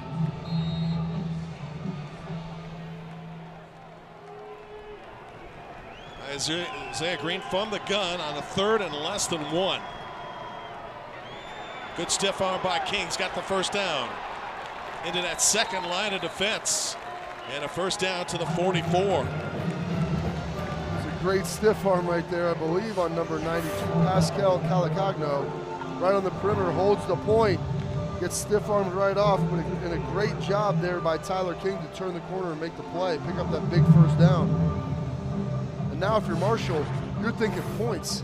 You've got 1:08 left. How do we try to get a touchdown? But we definitely need a field goal if nothing else. And 2 timeouts remaining.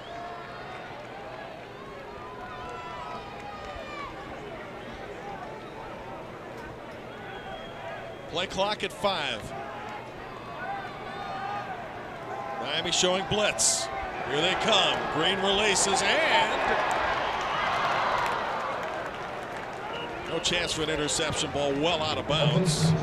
Back defending Daniels, number 15, along with DeAndre Montgomery, number 21, who's been playing a linebacker spot for the last 3 years. Yes, and this is what defensive coordinator John Hauser wants to do. We're going to start taking this to Isaiah Green. He's a young quarterback. Guy's very talented. He can make us miss. But I'm going to bring some of my veteran linebackers and Brad Koenig and Junior McMullen to see if we can start to force the issue here.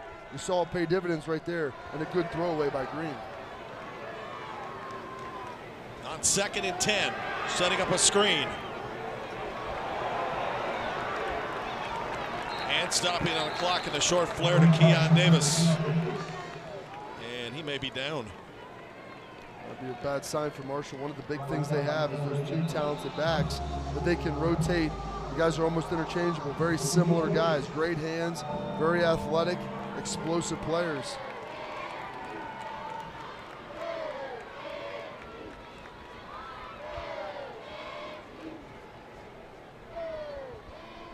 Let's see on the replay if we can determine what happened to Keon.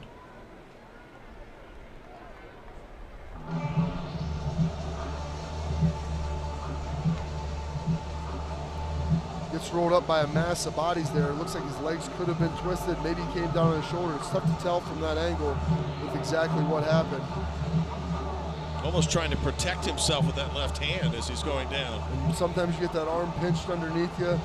You know, the turf, they have all those rubber pellets in there, but it's still a lot harder than natural grass. They're doing some work over here on him. Good news is they have halftime. He's popping up. And sometimes it's simple as this. You come down to football with 3 guys on your back, there's something that's got to give, yeah. And a lot of times that's your ribs and the air inside of your lungs. I think he's trying to smile, though. Got 8 on the play. It's 3rd and 2 with 55 left in the first half. And again, Marshall, 2 timeouts remaining as the clock stopped on that play out of bounds. So 3rd and 2 here. Do you get Isaiah Green moving out of the pocket? Do you give it to Tyler King, let him run downhill? They've got Cody Mitchell in the game, their big tight end, 233 pounds. Let's see if they try to run it behind him. Snap to Green. Little bounce to the outside. That's worked nicely on 2nd and 3rd downs. King with a carry. Marshall will keep the football. And we're down to 45 for the first half. Big play for that offense. So Chuck Martin is an accountant by nature. He was an accountant, I think, for 20-some years before he became a football coach. Losing contained to him probably isn't something that's very palpable that he enjoys. No. Green eludes pressure and gets a man on the outside. And Obiello.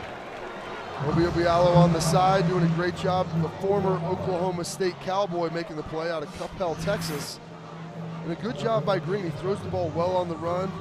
Ooh, I think he may have had both feet down right there. And it was good coverage, but you had the scramble situation.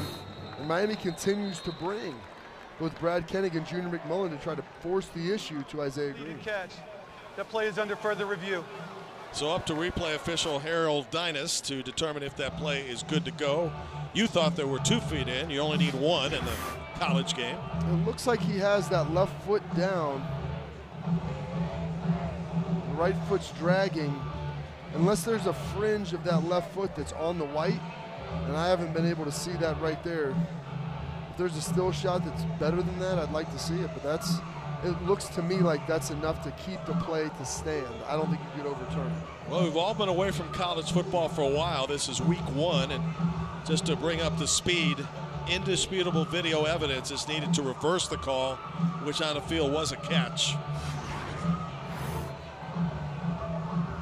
Testing out that new system that you've been speaking Looks so good, high. doesn't it? Yeah, it looks like they've got this thing together, working quickly. Guy on the field's taking a look at it. From what we saw, I didn't see enough to overturn it. Regular speed, by the way, is the determination for replay officials as to whether the call is confirmed or is overturned.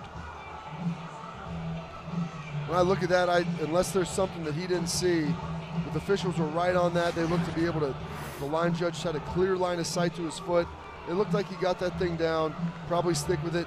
Marshall facing a 2nd and 3 if the play stands. 30 seconds left, 2 timeouts.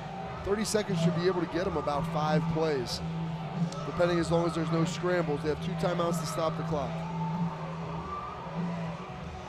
Ruling on the field was a catch, so we'll have a 2nd and 3 for the Herd here. Did a good job of reading lips, by the way, there. Oh, hey, I didn't need to read lips. He gives the 2 hands down.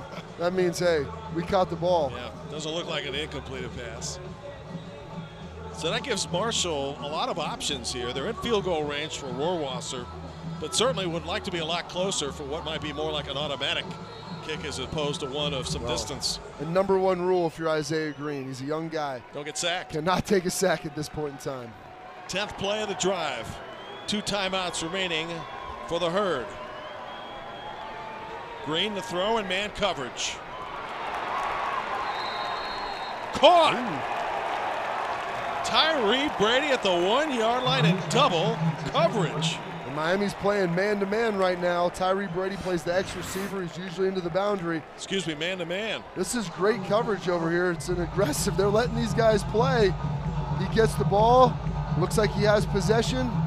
Gets the 1 foot. Did he? Well, that's going to be for review, I think, too. It looks like it hit, The but I'm ruling on not. the field is the receiver had possession of the ball with the foot down inbounds. The catch, first down. It looked like that foot came down, but I'm not quite sure. I'm surprised it's not being reviewed yet. They're going to get to that. You would think, and now some whistles, and we will have a review. The previous play is under further review. Did you see the catch earlier today by T.J. Vassar? Looked like Odell Beckham with the one hand. Let's take a look at this. Great coverage. Brady didn't need the one hand, but good job by Brady. Does he get that left foot down, or does it just? Yeah, it came down right there. He's got it. It hit the ground. This is going to be a catch. This is an easy, great call by the official right there. This is going to be an easy replay. This angle, it's tough to tell. It looks like he almost sweeps that foot, and it doesn't necessarily get the ground. You can see right there, it kicks up. This should stand. Herd ball at the 1 yard line.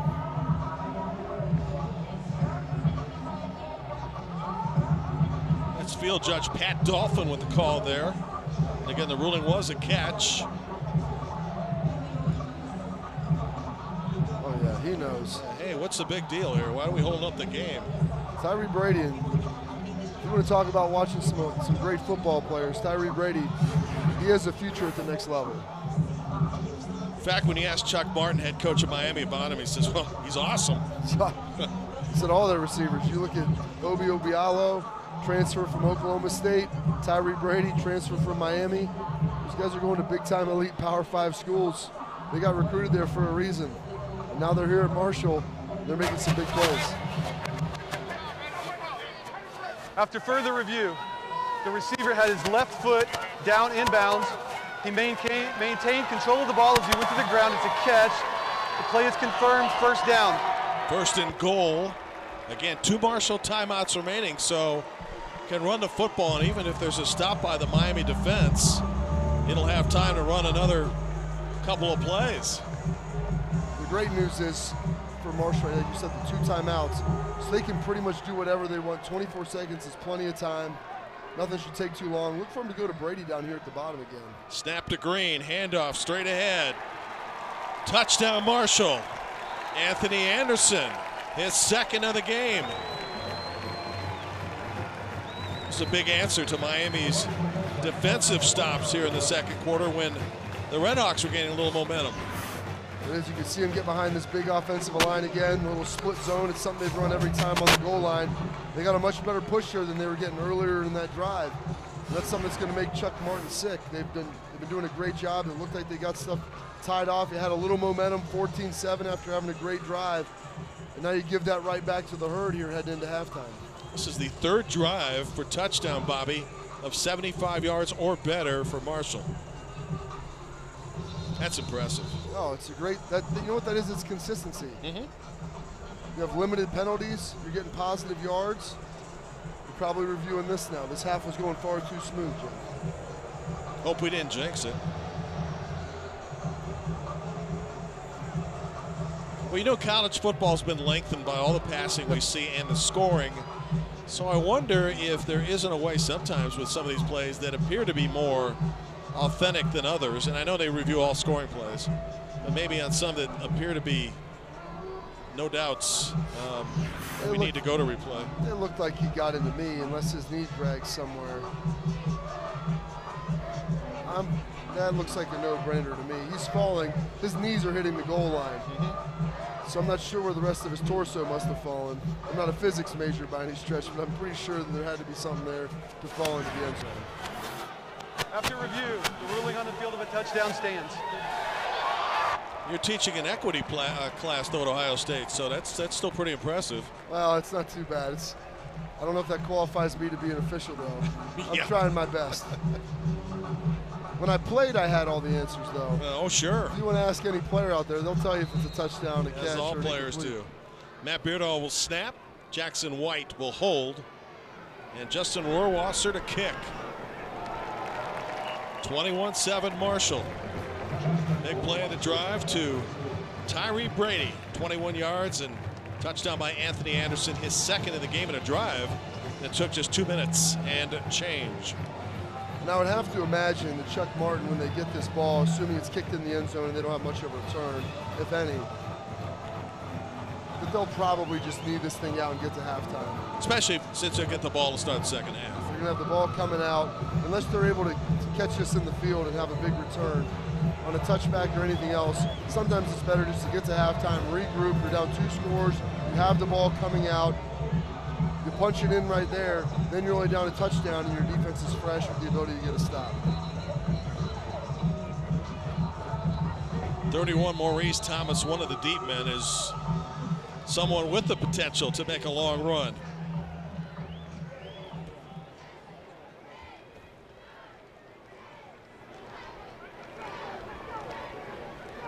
Justin Rohrwasser to kick off. Returnable for Thomas inside the 10. Still going with a football, running down to the near side. And tackled just beyond the 30. All right, 12 seconds to go. You do have 2 timeouts remaining. Take a shot. I'm going to tell you this. I've watched this go worse many more times than I've watched it go better. So you're saying no? No. Okay.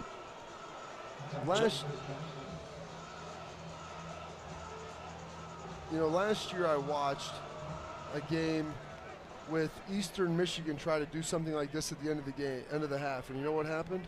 A pick 6 the other way. Blew up. And that's, you knee it out, you get to halftime right here.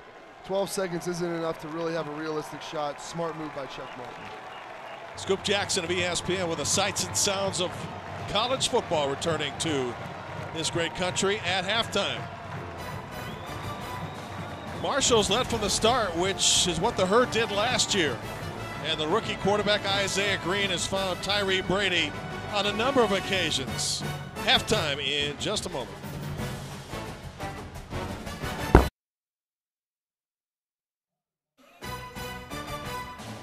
As you know, this is week 1 of college football. Scoop Jackson of ESPN catches the sights and sounds of the beginning of 2018.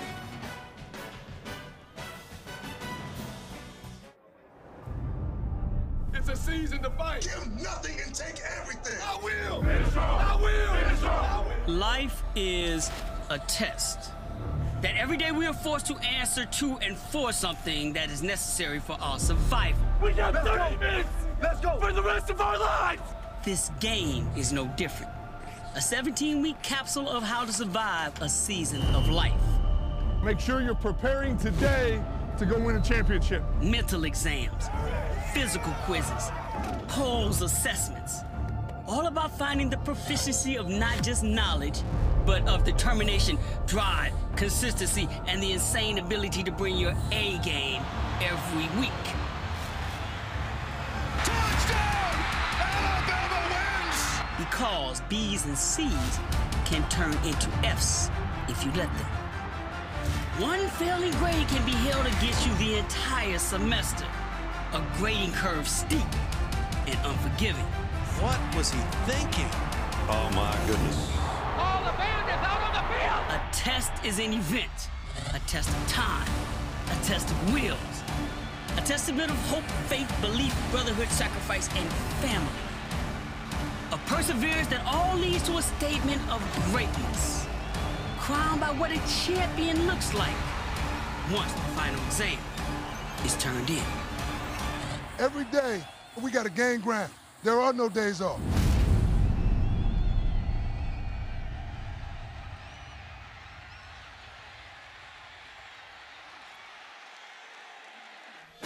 When we come back, a look at Conference USA and the Mid-American Conference for 2018.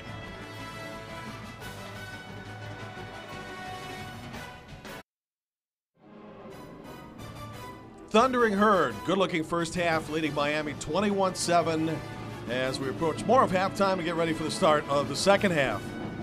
Jim Barber, former Ohio State great Bobby Carpenter.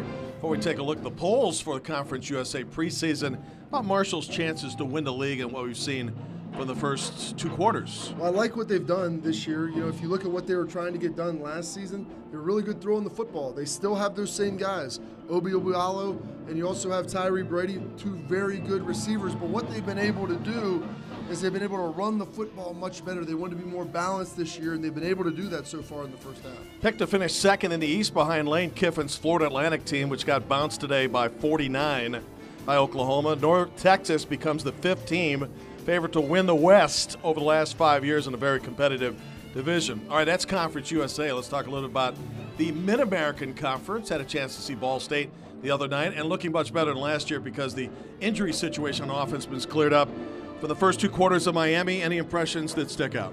Miami looks good. They've been able to run the football pretty well. The defense was able to pick up. They've really made some strides, but they're going to have a tough time with their big rival, the Ohio Bobcats. Picked to finish first. I believe had 21 first-place votes. Buffalo coming in with 1. Miami with 2, though. This team with Chuck Martin is tough. They have some veteran leaderships, but it's going to be tough to knock off the Bobcats this year. Northern Illinois on the road today at Iowa, Ohio. A tough matchup at home against Howard. And Buffalo, Lance Leipold won a lot of titles in Division III with Wisconsin Whitewater. Bobby and I return for first half highlights, dominated initially by Marshall. Little hope and glimpse of light for Miami in the middle of the second quarter.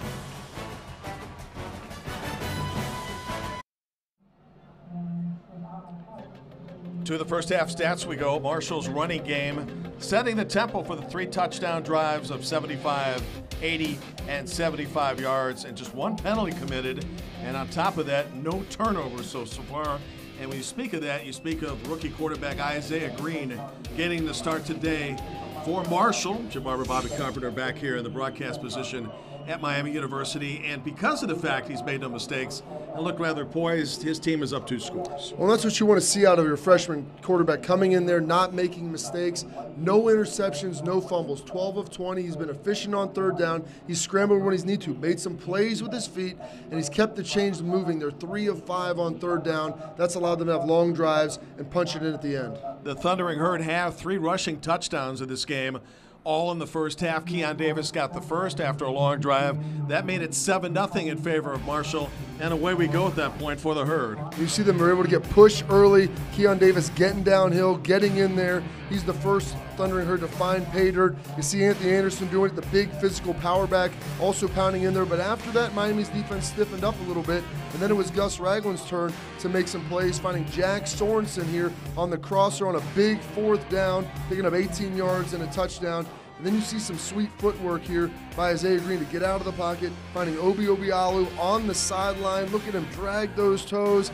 And there's one guy who's excited, that's Tyree Brady, because he's had a heck of a day here as well. And he also had a big play down the sideline, leading to this final score before the half. Marshall head coach Doc Holliday says about his receivers, best receiving core we have ever had at this school in the 9 years he's been here. And that's made a big difference. And I imagine when you have the Randy Moss jersey number somewhere in the arena, that inspires you. It is, but that's one thing that Marshall's always had is those elite playmakers on the back end on defense and then on the outside offensively. They've been able to push the ball. It limits what Miami can do. They've had to play man to take care of Isaiah Green, and that's allowed Brady and company to make some plays. Chuck Martin's speech at halftime to the RedHawks, and what type of emphasis might we see here in the 3rd quarter? They have to continue to string together drives. Defensively, they've got to get off the field. They've had Marshall in some 3rd and long situations. They've allowed Isaiah Green to get out of the pocket, make plays with his feet, and then also push the ball down the field. If the RedHawks tighten up defensively, maybe get a score here on the opening drive, we're in for a great game. Thundering Herd have won 9 of the last 10, and that includes last year's victory by a score of 31-26. We're coming back with the second half, and again, Miami, which won the toss, elected to defer, and that means the RedHawks get the football to start this second half. Back to business here in a moment.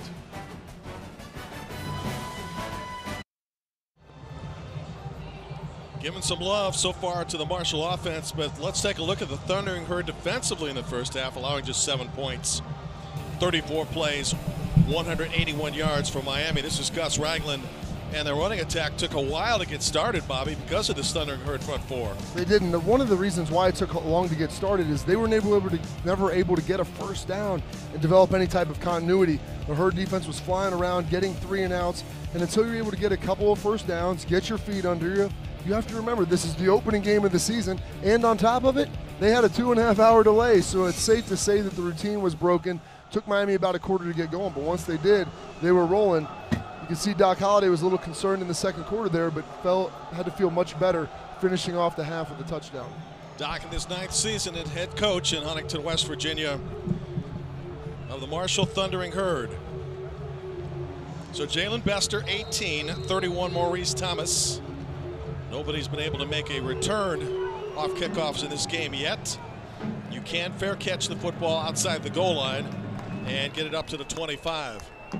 That is one of the craziest rules that, you know, when they instituted that, the touchbacks are, to me, it's, you know, in the end zone. Now you can have a touchback, you know, in the field of play, you get it out to 25, trying to make the game safer, I get it, but it's still going to take a little bit of time for a more traditionalist like myself to kind of get used to that aspect. Well, our referee Thursday night at Ball State actually made reference to the crowd the first time that happened to indicate it.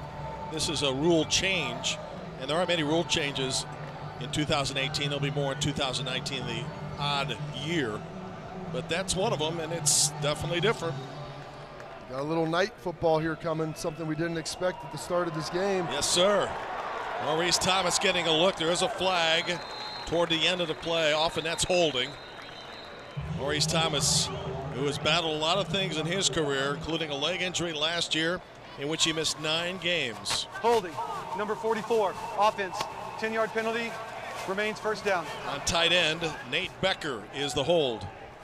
Nate Becker, very versatile player, but typically when you get on the outside, you see him pulling around right there. He's the point of attack block. It's supposed to go up inside, and you can see him get locked up on there on Artis Johnson, the very talented linebacker for the Herd. Gives him a little extra tug with that left hand after the play. Should have just let him go because I think it was clear, the running back was clear anyway. So instead of a gain of 9 and 2nd and 1, it is now 1st and 20.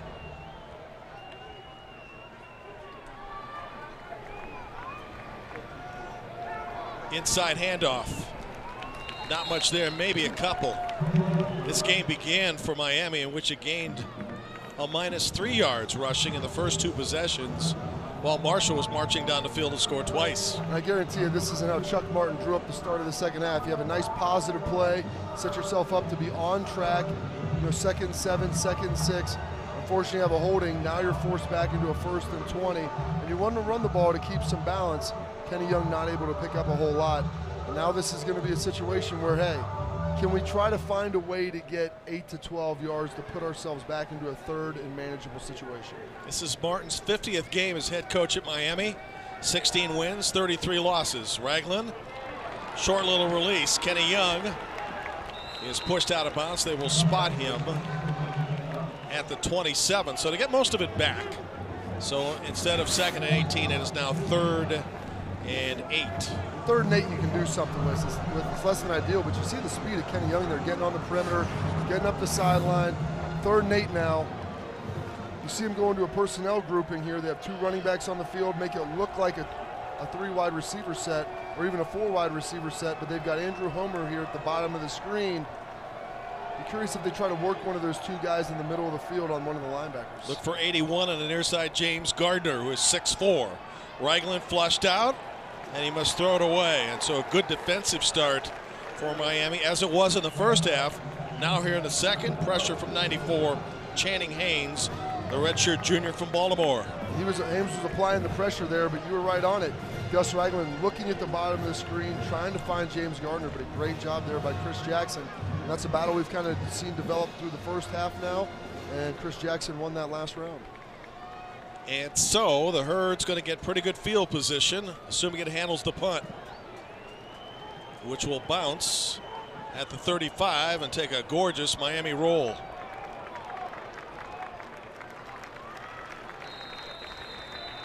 Spot near the 15-yard line, a punt of 58 yards. How about flipping the field on that one?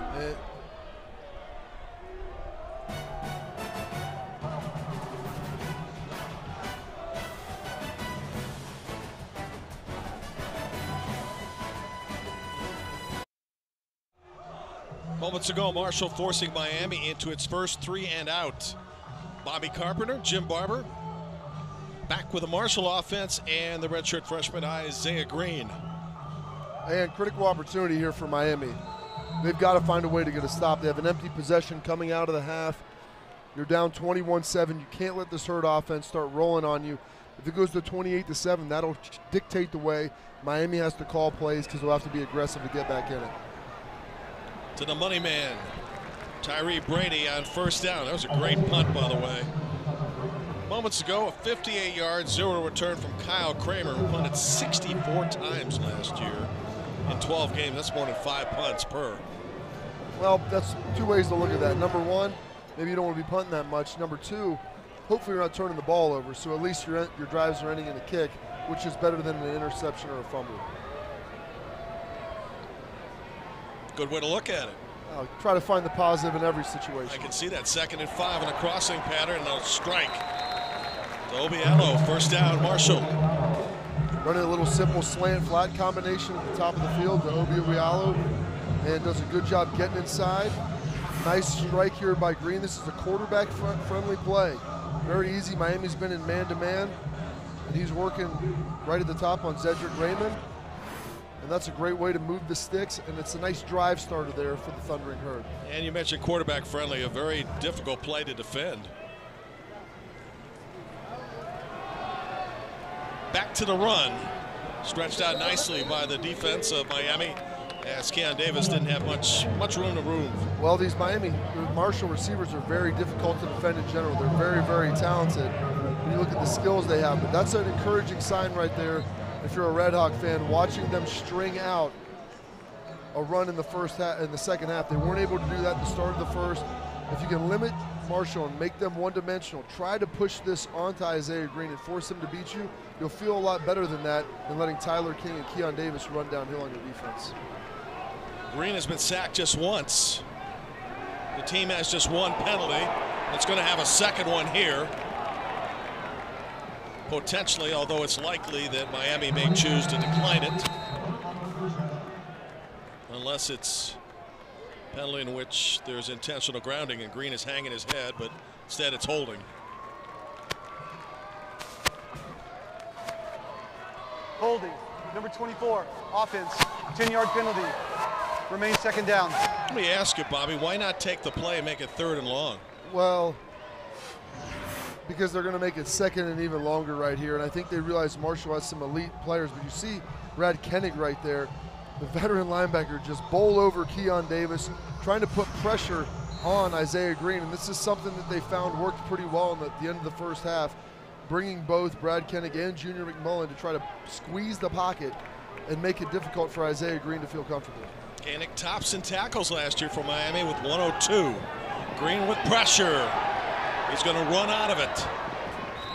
There's a negative into a positive. It's going to be hard to sack. He is. And then to go back to your last question, do you take the 3rd and 10, or do you try to push him back to a 2nd and 20? Well, now it's 3rd and 13, 14, so it's a good play. Hey, here's the answer. If they pick up more than 10 yards, it's a bad decision. Sure. You know, but if you leave them at 3rd and 10 and sometimes they convert it, then you know what? You're sitting in the same boat. So it's just difficult. You have to have a good feel for the game and what your defense really wants to do. In that situation, I would have taken the penalty. But there's a lot of times, hey, if I'm 3rd and 12, I'd rather live one more down and see if we can get off right there. Got to get the ball to the Marshall 42. Green looking. Got a man. And broken up at the last second. That was a nice defensive play by DeAndre Daniels, who dove at the last second to break up the pass. It looked like it was going to be hauled in by Brady. Little twist game by Miami up front to try to create some pressure there on Isaiah Green. You see him sitting in the pocket trying to find it. He has to throw it over a defender right there. I believe that's number 38, maybe Brad Koenig. And he has to put a little more air on that ball to Brady than he wanted. And that made him allow to put that air under it. Miami's making the play, get off the field on 3rd down here. And now they'll maybe have better field position to see what they can do with. So after a Marshall first down, must give up the ball. Short. And it'll roll out of bounds just past the 35-yard line. Well, Miami shows some signs defensively and being able to try to turn this game around, Bobby. Chuck Martin must be living right. You get the long roll on your punt, you get the short roll on this punt, get off on 3rd down, Red Hawk ball. Just 26 yards. On the left of your screen there, DeAndre Daniels, who now has 5 tackles and a pass breakup. So the defense does its job for Miami. Now it's time for the offense to get it in gear. Well, this is a great opportunity for Gus Ragland. You have the ball at your own 36-yard line. Great field position. See how aggressive they are early. I wouldn't be surprised if they try to pick up a chunk on the first play. Ragland to the flat. Not a chance for James Gardner. And this is something they're doing with Gardner a little more this year. Typically, he used to line up just to the boundary. He was a guy that they'd always put over there on the same matchup. But now they're trying to move him around, put him to the field side, put him in the slot, try to create a difficult matchup, maybe put him on a linebacker or a safety so you can take advantage of his size and speed. 3 catches in the game for Gardner now for 39. That one going as an incompleted pass. Miami's run the ball a lot after an incomplete pass. Let's see if they stay with that theory to try to give them a third and manageable. Little pitch out. No, quarterback keep. Ragland didn't get anything. Miami's front 4 spelled it out. And it got a little help also for the secondary, Malik Gant, number 29, who came up with a stick. And trying to do a little play action there, and you see they're cutting it off, and that's almost looks like it's a designed read, but I think that's a designed keep right there, trying to push the ball, and you see Malik Gant coming up. Very sure tackler, the do-it-all guy at the back of this defense. They move around, and he has been defined by Doc Holliday as the best tackler out there in that secondary. So now it's 3rd and predictable for Miami. Gus Ragland 0 for 3 in the first half, or second half. With time.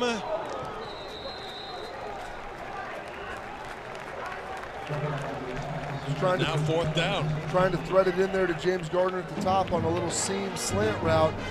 Gus Ragland hasn't been near as accurate here in the 3rd quarter as he was in the 2nd. See, he's got plenty of time, hot feet. Well, he had a defender coming right in the alleyway right there. He still could have slid that in. It's tough because he's trying to go to his best receiver in James Gardner, and the Thundering Herd are all over him. They were going to force someone else to try to beat them.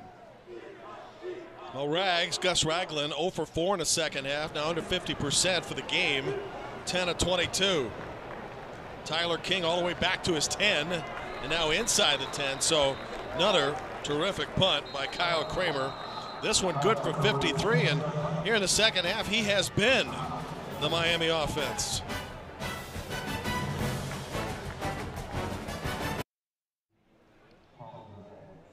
Miami's season opener, as it is for Marshall. Miami's homecoming today. These fans, a long day now seeping in tonight, as this game originally scheduled for 3:30 Eastern time did not start due to weather until 6. Jim Barber, Bobby Carpenter, Brad Koenig, who had 14 tackles, 6 of those solo at Marshall last year and 5 tonight, back on the defense for Miami. And a lot of credit again to punter Kramer, who has just dished another dandy moments ago for 53 yards to pin Marshall deep. Brad Koenig's the emotional leader of this defense. Neither one of these teams have captains for the entire year. They assign them on the game day, and both of the coaches have a similar philosophy on it. They think all their seniors are leaders, and they want those guys to always be involved, always engaged in the leadership. But Brad Koenig having another great day today, putting a lot of pressure on Isaiah Green. They decided to start bringing him here in the second quarter and in the second half, and because of that, it's put pressure on Green, and he hasn't been nearly as comfortable as he was in the first quarter. How important is it to be named a captain? I think it's a great honor, but the problem is he's talking to Chuck Martin and Doc Holliday. It was a similar issue. He goes, you may have 8 or 9 great senior leaders on your team. You select 3 or 4 captains, and then all of a sudden you've got 6 or 7 guys who say, well, why not me? And he goes, they have a great point. So it's a big issue right there. You can see him right there, Kenny coming on the pressure, Tyree Brady getting outside and making some more plays. It's a tough catch by Brady. He's got great hands. The guy's an elite receiver. He's an NFL guy. I would not be surprised to see him drafted next year. Fairly high in the NFL draft with his size and speed combination. Originally a member of the U, then transferring to Huntington, West Virginia, and on first down with an effective passing game, a huge hole for Tyler King, and another first down. Tyler King upset because you see the size of this hole right here. Miami bringing pressure off the edge. Great job picking it up. Does a good job seaming it. If he breaks that tackle, he knew there was probably 20 or 30 more yards for him to pick up. But this is what we saw in the first quarter out of this Marshall offense. They're able to get a push up front and dictate their will. Miami got that corrected in the second quarter and at the beginning of this second half here, but it looks like it could be changing now as this Thundering Herd offense can impose their will a little more. Wonder who that is down. It looks.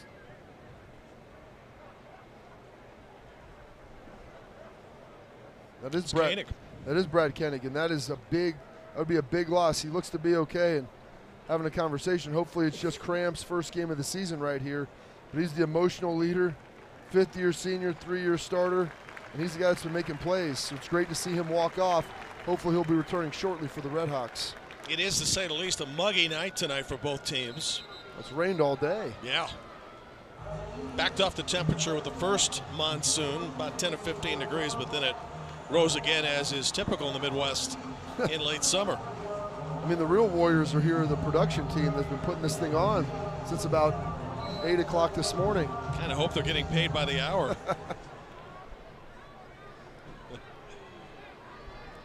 First and 10, Marshall 40.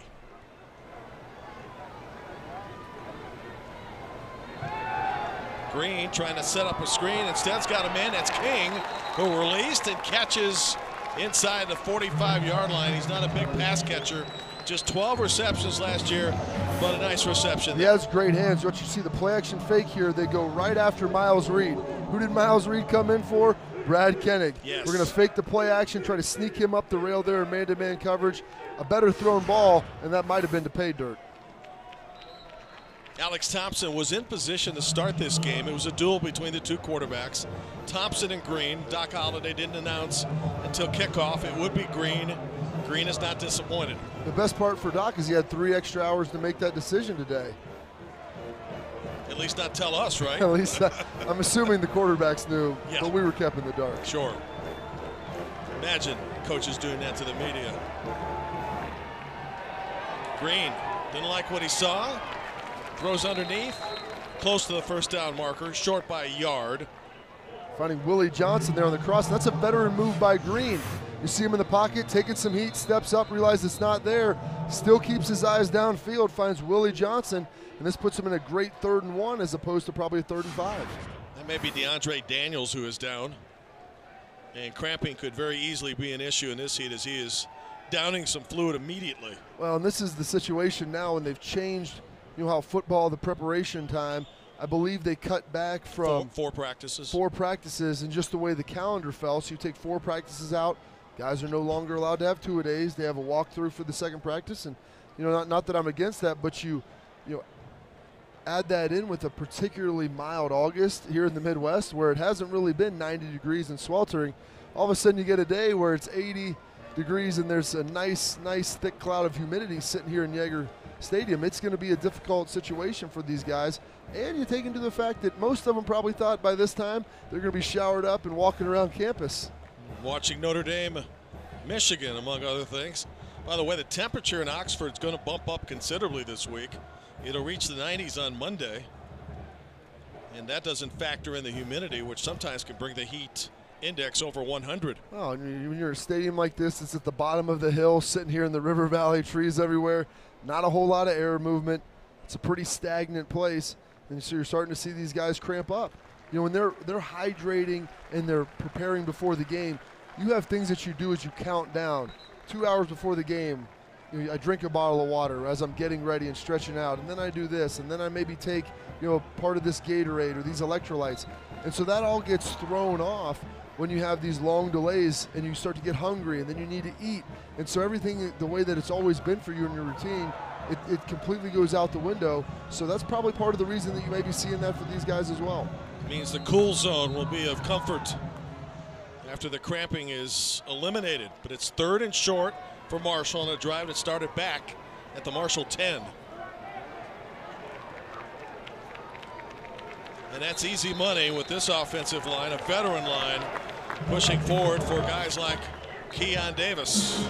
Keon Davis did a great job finding some pay dirt there. Brad Koenig shooting in the backfield, trying to make a play, couldn't. It was pouring rain earlier here and has since stopped, but that's contributed to this humidity, and you see it right here. It was coming down in sheets. Back to live action in good conditions. Good fake, got a man, that's Brady. Touchdown!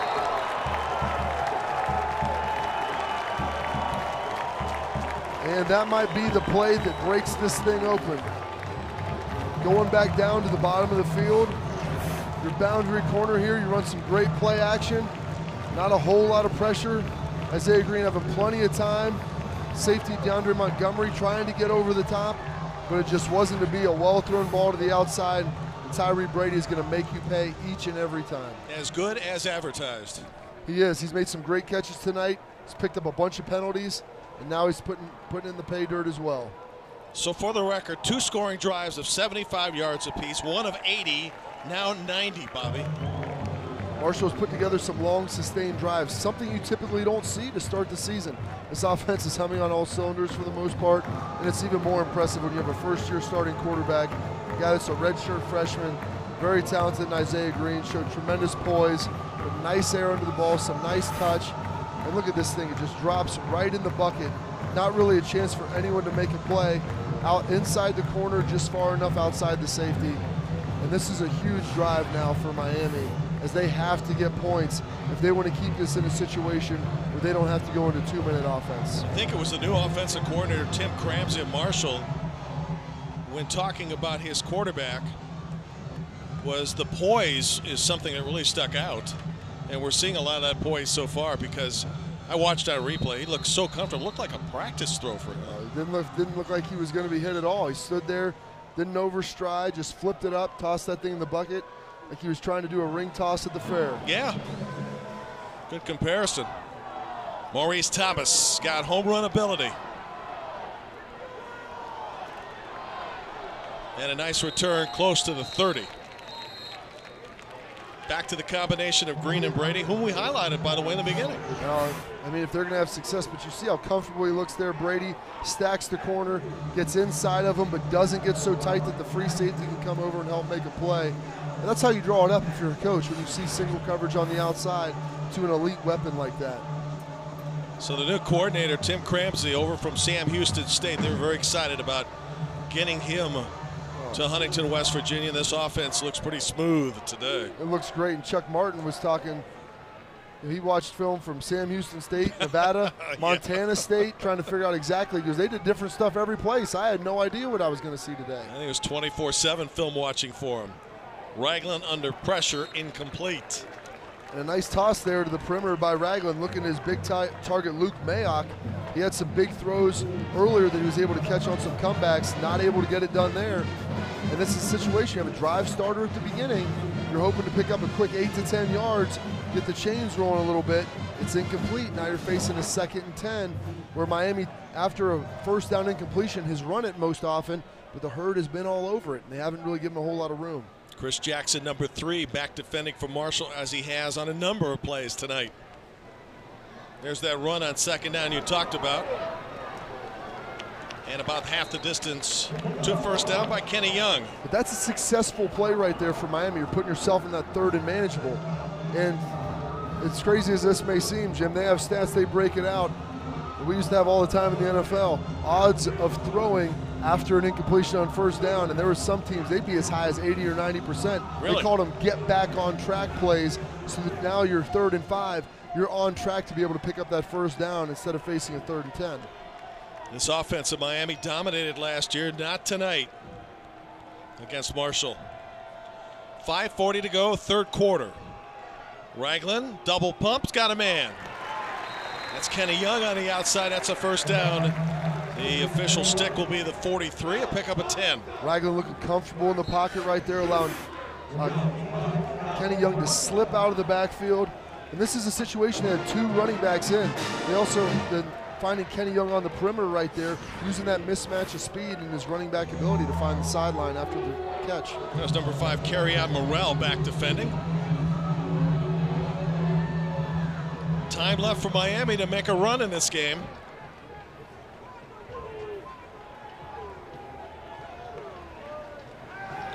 Faking the jet sweep, Ragland's got him. It's Sorensen, race to the goal line. Horse collar. Yep, and they're going to add some more yards on it. He was horse collared, but that probably was the only way he could be brought down.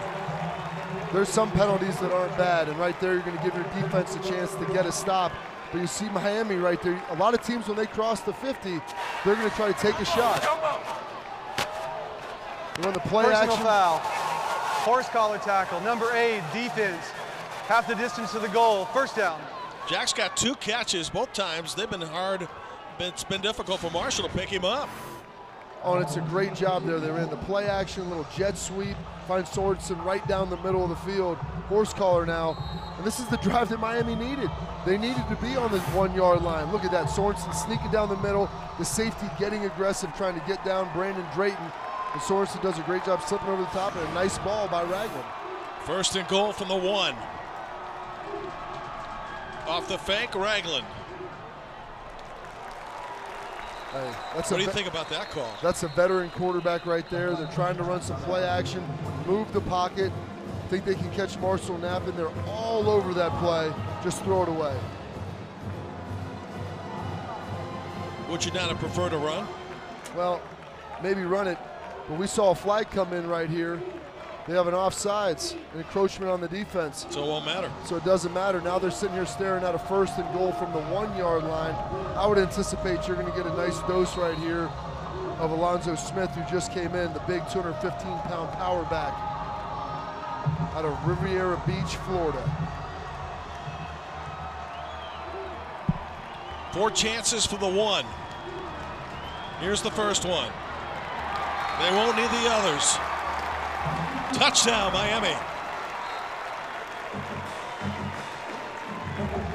And the 52-yard play that set up the touchdown from rags to riches, you might say. And Jack Sorensen has life for Miami. Well, Sorensen did a great job of getting him down there with Ragland. But now you get to see Alonzo Smith, the big power back, hammer it in there from the 1-yard line. And that was this RedHawks crowd fired up. And now we're back in the game. 4 minutes left in the 3rd quarter. You get a stop and you feel good if you're Miami. Sam Sloman for the extra point. Marshall 28, Miami 14. Much needed scoring drive for the RedHawks. 6 plays, 72 yards and a $154. So the answer, the scoring drive of Marshall, which took a little over 2 minutes, with a quick and efficient drive of its own. Both of these teams, once they get a couple 1st downs, you can see the offense start to click. They fall into rhythm, and then they're able to take those shots down the field to be able to have that success. It's good. We just found out that the play was good. I don't know what they were reviewing right there, except for the fact Alonzo Smith just getting big, using those shoulder pads and going right over the top.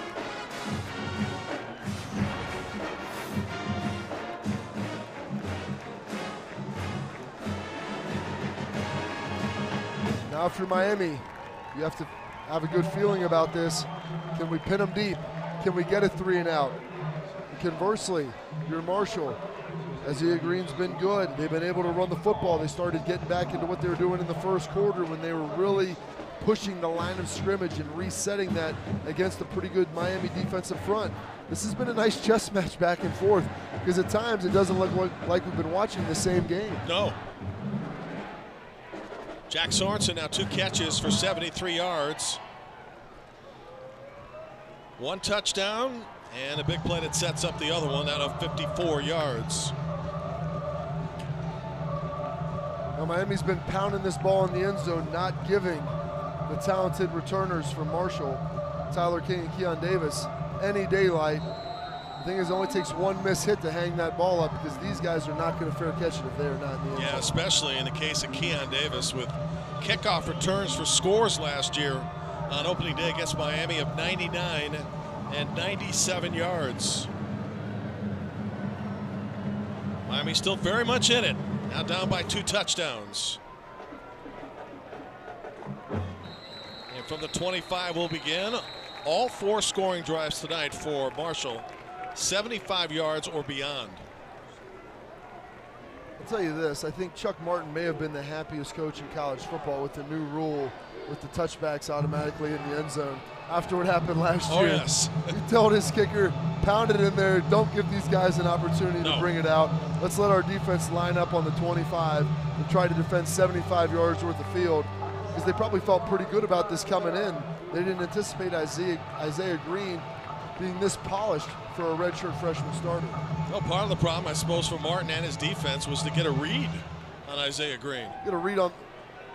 We're talking to Chuck Martin about which quarterback he's going to play. He goes, crap, I don't know what exactly offense I'm going to see. Yeah. Got a man down the field, and it's dropped. That might have been 6. That was looking like it was going to be 6. That's a great job by Gaines, getting down the middle of the field, stacking up the wide receiver. And it's a nice ball by Isaiah Green. Look at him sit in the pocket.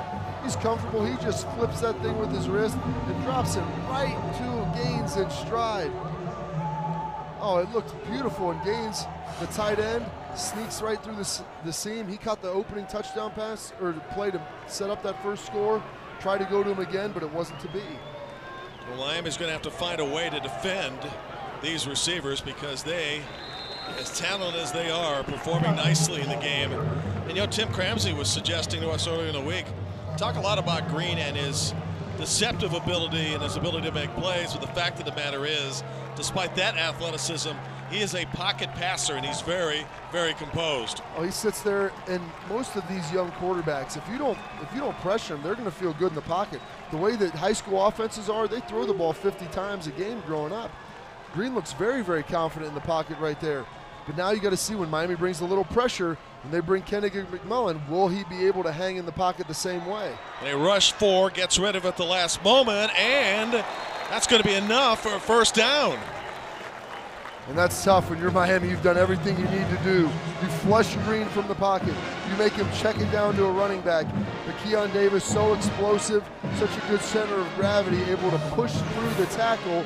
And as we see Green rolling out of the pocket here, avoids Kennig and does a great job using that leg strength to get just across the line to gain in 35. Yeah, just across is right by a foot. That it extends the drive and eats some more clock. A lot of things to like about this Marshall offense tonight, Bobby. Oh, they look very good at times, but then there's other times where the Miami defense right there steps up, does a good job on first down, holds them to 1 yard, and this is something that's tough to kind of rationalize the two teams that you're seeing at times. Sometimes both offenses look great, other times they sputter around and you look like they're unsure of what they're trying to do. Under 3 to go, third quarter. Herd, as it did last year, has never trailed against the Miami RedHawks. Pressure from the right side coming after Green. Gets rid of it, and it's incomplete. And that one right there, Green looked like he was trying to throw that out of bounds, and he wanted to throw it over to Brady to make sure that he wouldn't get intentional grounding, but he left it in bounds. And if you saw it landed right there on the edge of the white, that would have been a very, very devastating play for the Herd had someone been there for Miami to be able to make that play. It's a young guy, got to get that thing. Hey, yep. When they say throw it 10 rows deep, they mean throw it 10 rows deep. 3rd and 8. Big play here. Step up. Big play for the RedHawks. Look for a little pressure. They got Koenig walked up in the A-gap. Sending 4. Tough catch. Not going to happen. Intended for Brady.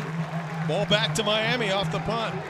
Chuck Martin talks about them wanting to be able to play man against these athletic receivers on the outside, and they've pretty much stuck with a free safety in the middle of the field, manning up on the perimeter, and trying to bring some pressure up front to disrupt Green. So it's been very impressive at times, but then there's also times where guys have gotten free, but on that big third down, they did exactly what they needed to do, forced a high pass, and Brady was not able to come down with it. In the meantime, Kenny Young back at his own 20. But the important thing is Miami's going to get the ball back and a chance to make it a one-score game. Young, 25, and a return of 9. RedHawks have pretty good field position, sitting here at the 29-yard line. Not quite the 3 and out. Only allow 1 first down, though, and now you're going to see Gus Ragland and company coming back. And I look for them to try to take some more shots. Their play-action game is going really well. That's what Doc Holliday was worried about, is the fact that you press up to stop all their short stuff. They run so much action in the backfield that sometimes you get lazy with your eyes. And you have a guy like Jack Sorensen slip down the middle of the field. Gus Ragland, Bobby, committed to this program back on December 13th of 2013. 50% on passes, now a little better than that. A little toss to Kenny Young. That's half a decade ago, Jim. I mean, I was just getting out of the NFL at that time. You don't think that Rags is considered the the old man on this team, do you? Oh, he's like a grandpa. When you're a fifth-year senior, Yeah. he might be 23. You've got guys in here that might be 17 years old rolling off the bus. You can say, I remember the day. 2nd and 6, deep into the third quarter we are. Struggle to get the play in here. Plenty of time. No snap to Ragland. Time to throw to the flat. Going to be a first down and then some. Past the 45-yard line, this offense now starting to click as Mayock makes the catch and run. He's that big physical receiver. They've been working him on the edge on those comebacks. He's able to break the tackle and pick up a couple extra yards, which is big for this Miami offense. Right around the 50. Watch for a play-action shot at some point. Good for 13. Marshall had its biggest lead early in this quarter, 28-7. Ragland, double pump. Yep. Gardner. Put a flag.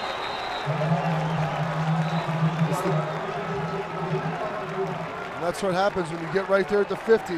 Good offensive coaches want to try to take a shot, catch the defense napping. Miami's done that a couple of times. Looks like they're picking up a PI right here. Maybe a defensive hold. Pass interference, number 7, defense, 15 yards, automatic first down. And now into Marshall territory are the RedHawks. You saw what they did right there. They were able to put Garner to the field, so he was getting on McLean Sapp. Not the best corner. That would be Chris Jackson, who's always on the boundary. You get that mismatch there. You're on the double move. You see the pump fake come in. And James Garner does a good job selling it. And I'm surprised he didn't come down with this catch because it was a very well-thrown ball. So it is now 1st and 10 inside the Marshall 40. With $1:05 remaining in the quarter. Take another shot. There it is. Over the middle. Got a tight end at 44, Nate Becker. Another Miami first down. And what happens? You start running all this action in the backfield and you're playing man-to-man. You see the linebackers, they're chasing shadows, and it's not even a sunny day. The tight end's able to slip right down the middle of the field. Ragland in a groove right now, going for 6. There's that shot you mentioned, and he had man coverage on the outside. Absolutely, they get to between the 25 and 20, they call that the strike zone right there to see if they can steal a quick one, and they went right back at McLean Sapp. And I like how the officials tonight are letting them play a little bit. They've called some PI, but only stuff that's been obvious. They've called it pretty even both ways. When you think about James Gardner and Tyree Brady, how big and physical they are, they're letting the corners body them a little bit, and as long as it's going the same way both ways, you feel okay with it. Which teams can adjust to from the get-go. 2nd and 10, 42 seconds remaining in the quarter. They run well on 2nd down. How about this? Inside the 5. Maurice Thomas, the local kid. Well, you watched them fake that sweep a bunch of times, and then all of a sudden they just hand it to him, and nobody's ready. Maurice Thomas using that speed, not a herd defender in sight for about 5 yards, and he's able to turn that thing up the field, and now they're knocking on the door. And this is what Chuck Martin wants to do. He wants to have a lot of action in the backfield that all looks the same, and we're going to get you the linebackers and safeties communicating, and when you start to get tired, you make those mistakes. Tight ends down the middle of the field, you start handing off on that play action there was before, and you start to see big gains. Little option for Ragland, and they cut him down after a gain of a yard, maybe 2 at most, as we are about to end the third quarter. It's taking Gus Ragland back to his Cincinnati Moeller days. Yes. The big quarterback getting downhill with the fake pitch. And that was a heck of a play right there by Juwan Uli to be able to bring Ragland down, because he is not a small guy. End of the quarter, and we got some drama brewing here in Oxford. Miami, after trailing 28-7, then down 28-14 and 2 yards away from making it a 1-score game. RedHawks storming back, trying to cut this to a 1-score lead. Marshall trying to say no way. Fourth quarter in a moment.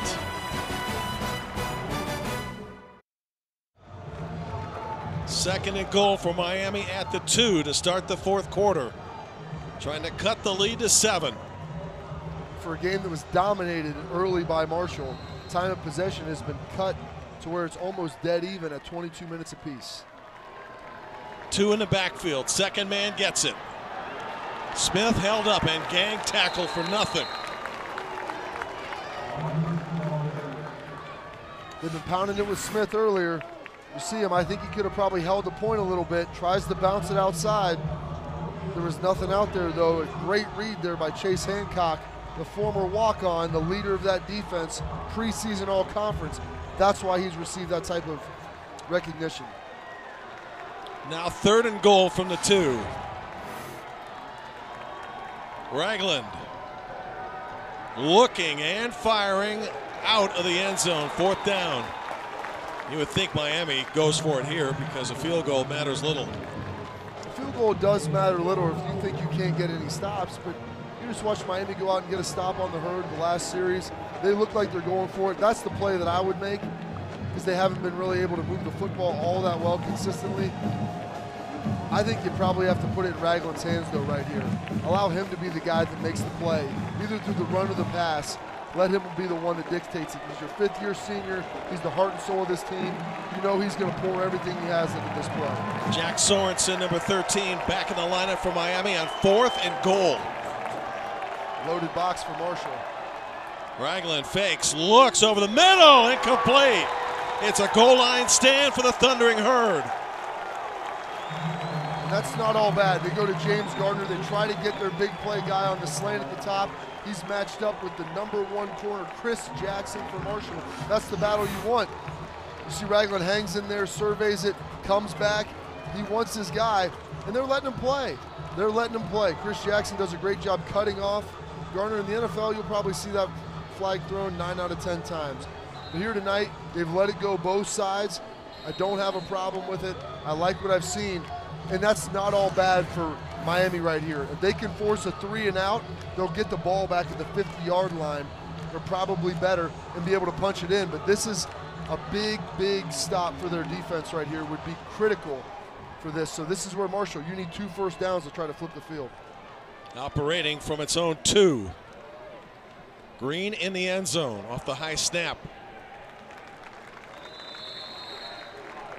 No surprises there. Marshall's trying to go back to the run, hammer it up in there behind their big offensive line, which has worked pretty well. Keon Davis has had a heck of a day. The guy's doing a great job for him. He's got 54 yards on 10 carries.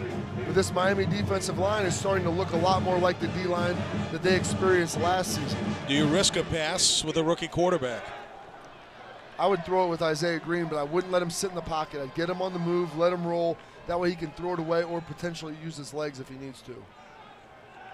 He will throw out of his own end zone. Not enough for the first down, but up to the 8 for the completion will leave them with a 3rd and 4. That's a good safe play for your young quarterback right there. Some quick game to the outside. You know you're going to give Obi Obialo a little bit of cushion. These guys beat him down the field. Now you're facing a 3rd and manageable. This is something that you can pick up easily for your quarterback. And you hear the Red Hawk Nation getting excited about this. They know this is a huge 3rd down. If they can get a stop, they'll be able to get the ball back with great field position. And Brad Koenig walked up over the center, looked for him to run a little stunt and little man action. And as a result, they find a seam in that secondary and get the first down at a 20. Big play.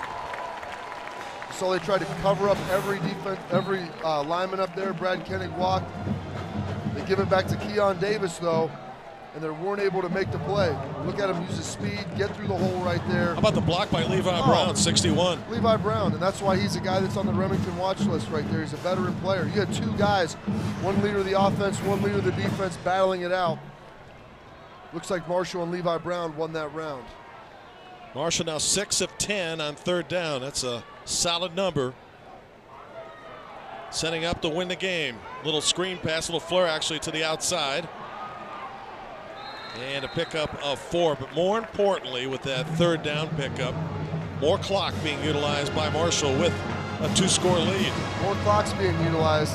That's a great play by Tyler King. You throw it to him, it's probably no game. There's 2 or 3 Red Hawk defenders encompassing him. He's able to take that, and it doesn't look like much, but now you're sitting at 2nd and 6. He was able to pick up 4 yards on something that probably should have been a nothing play. Marshall picked second, as we highlighted at halftime, in CSUA East, but a good chance to win that division in Conference USA and play for a championship. Florida Atlantic today going to Oklahoma, great payday, but got spanked 63-14. They did. And that was a great play right there, lastly, by Pascal Calagno. And he was able to come through defensive end and hold on for dear life on Tyler King and to force the third down, because if not, he was picking up another 10 yards. Well, you saw number 2 Josh Allen in your picture. Can his defense come up and make a big stop? Marshall's been good on third down. Play clock 10. No safeties deep. They're playing man and maybe bringing some pressure as well. No snap to Green. And not enough. Miami to get the ball back. That's a great job snuffing that out. And who's right there? Koenig. Senior Brad Koenig. The guy knew what to do. He knew they'd try to run something like that. He watched the film. They've been preparing this game all offseason. Don't think that these RedHawks didn't feel like they let one slip away last year. They've been all over this. They've watched the film. They got prepared. Big play right there by Koenig. And now they're going to have pretty decent field position. Marshall able to dig out from its own 2 to the 28. Now punting to Kenny Young, back at the Miami 30. Runs up 33. And Young brought down after a return of 5. So with 10 minutes and 9 seconds remaining, still a 2-touchdown deficit for the RedHawks. 61 yards to go for Miami to find the end zone.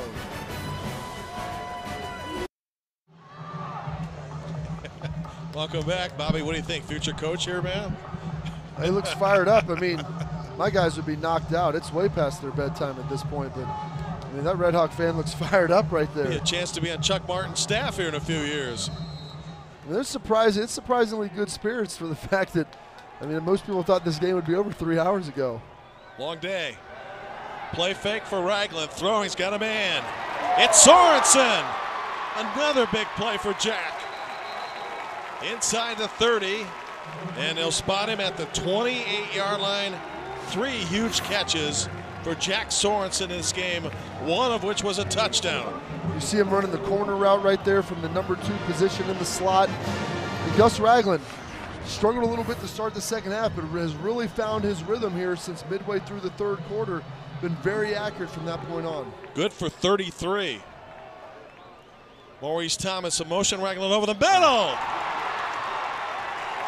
First and goal for Miami as the offense comes back quickly, and this time on the catch, Andrew Homer out of Cincinnati. I'll tell you, it's stealing. They run the double play action there, the jet sweep, also the fake to Kenny Young across the middle and slip the tight end right down through the linebackers. Those guys don't know what to do at that point. Ragland over the middle, touchdown, what a drive. Well, and if I'm not mistaken, that's the exact same play they ran to Smith last year for a touchdown that we showed in the previous highlight from last season. They faked the pitch, the linebackers are flowing, you see the tight end right down the middle of the field. Ragland throws a strike to Andrew Homer. Well, Ragland has been money in the fourth quarter of games, particularly in the red zone overall. 25 touchdown passes prior to tonight, and just 1 interception. Well, if you think about it before, they would fake that pitch and Ragland would keep it and run. So it's the threat of his legs that also keep those linebackers honest. 9:20 left. After Miami was stuffed at the goal line moments ago, this a 49-second drive that covers 61 yards in just three pass plays.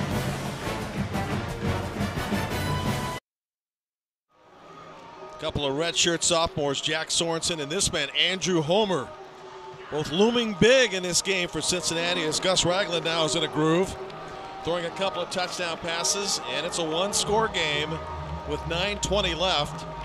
Last year, kickoff returns, Miami was destroyed by it. As Bobby mentioned earlier, not tonight.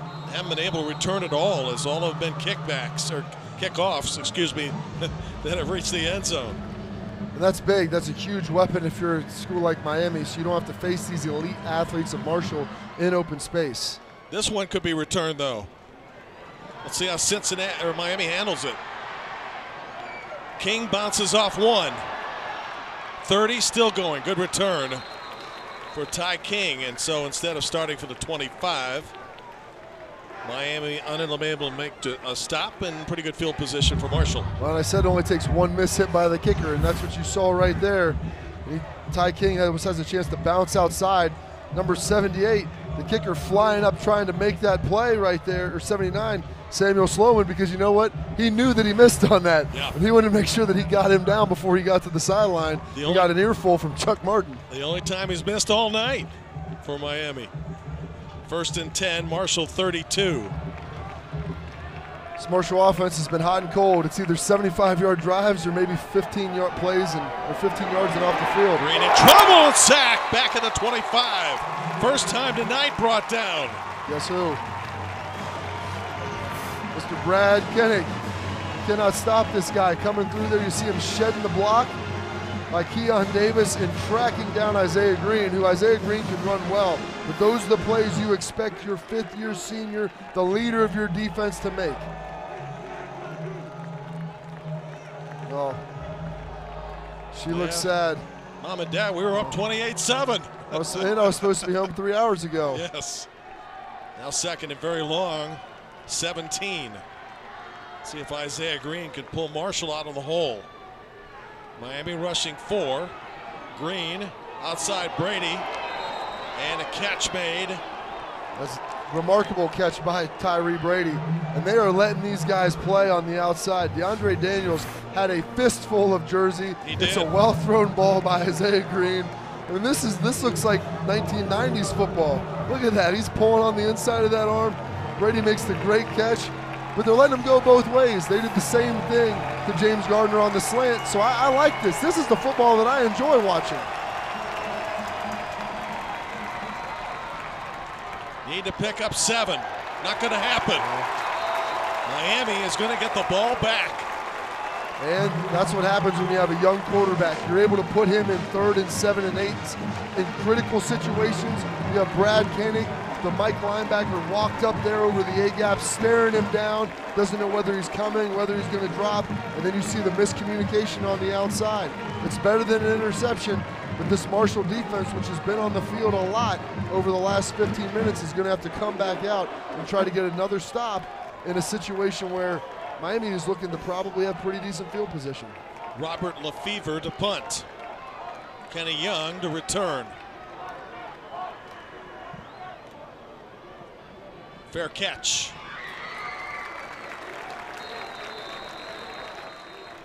Seven and a half remains. Miami with a football and a chance to tie.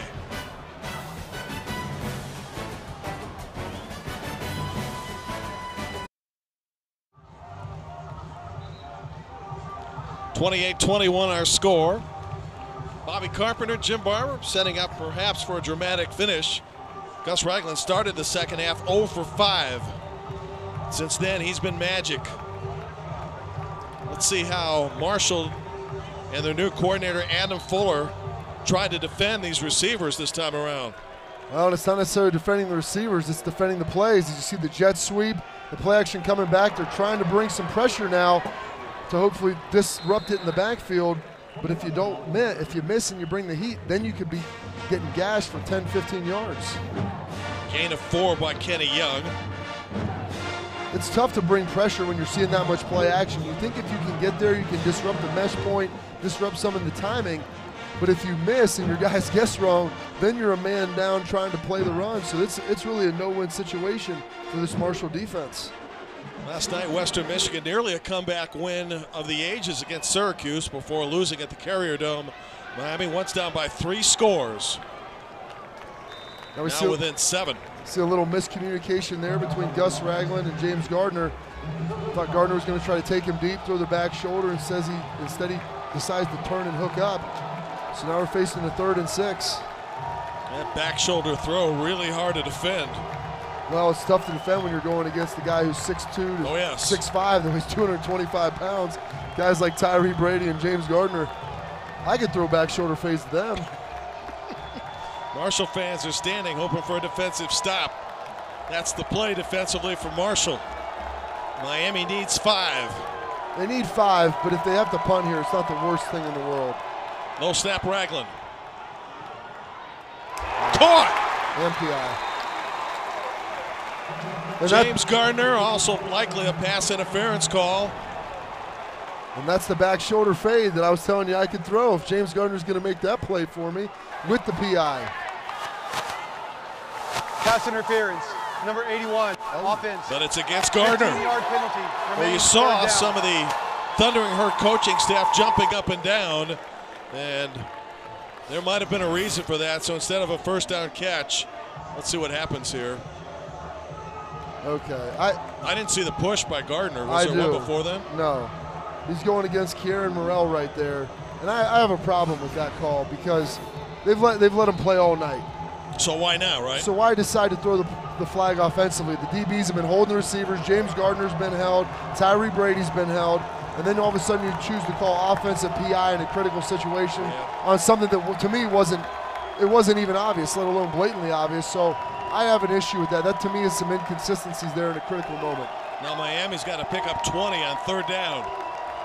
Just don't make a mistake if you're Gus Ragland. Good call.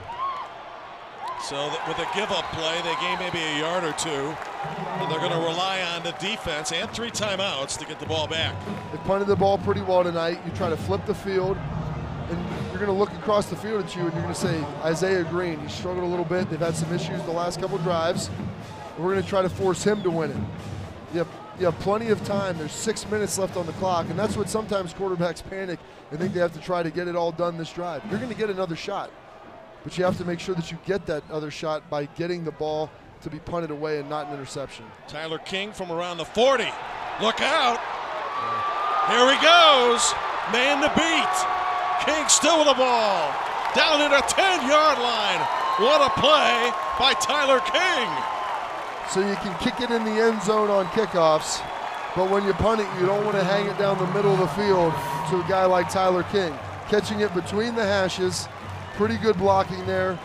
No flags, no blocking the backs or holds that I see. A great job. I'll tell you this, guys, his teammates are going to be giving him some crap, though, when he heads to the locker room tonight. The guy that slows him up is the punter at the end of that play. But he gets downhill in a hurry, a 44-yard punt and a 50-yard return. If Chuck Martin knew that, he probably just would have went for it on 4th and 19. Oh, yes. This could be the game winner for Marshall. As long as they don't turn it over, they have to come away with 3.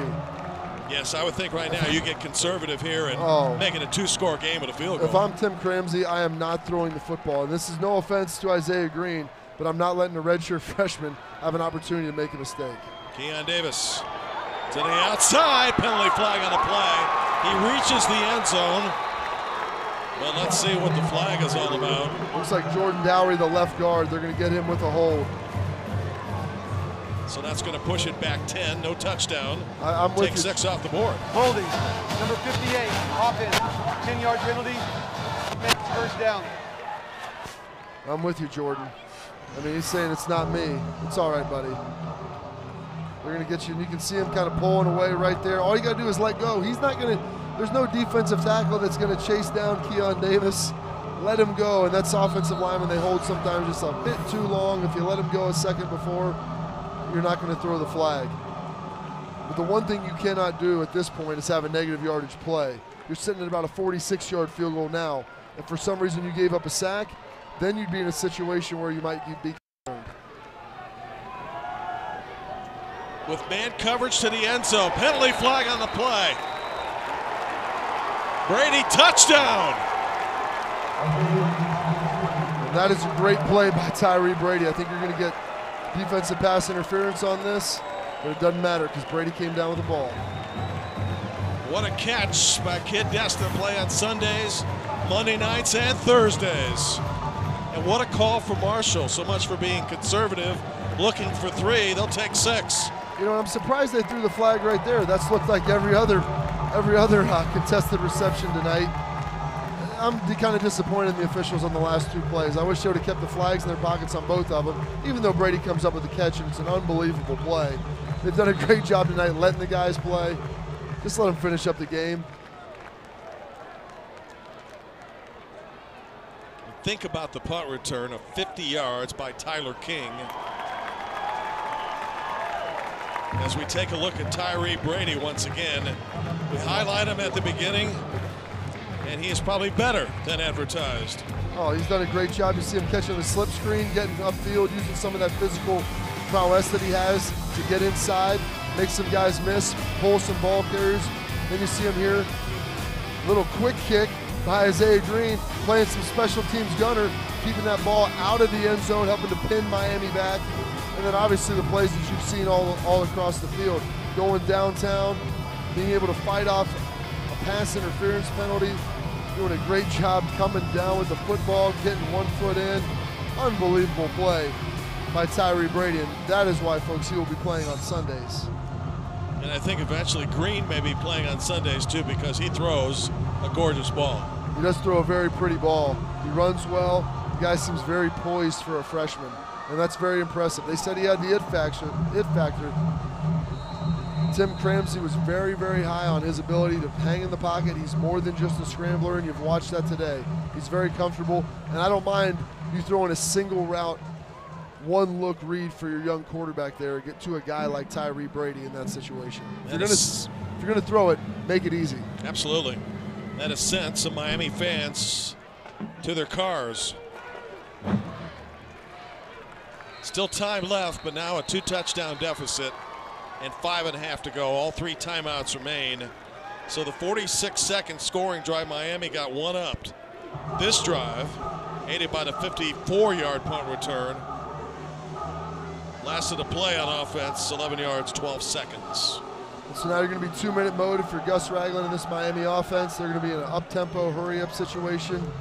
Probably not running the football except for in critical situations when it's a short and they need to convert it. So if you're Marshall, you're going to play zone here and give them some yardage? It looks to me like they're playing some version of 2 deep with man underneath. Now they're bailing out here late, and they probably will play zone. That would be the smart play.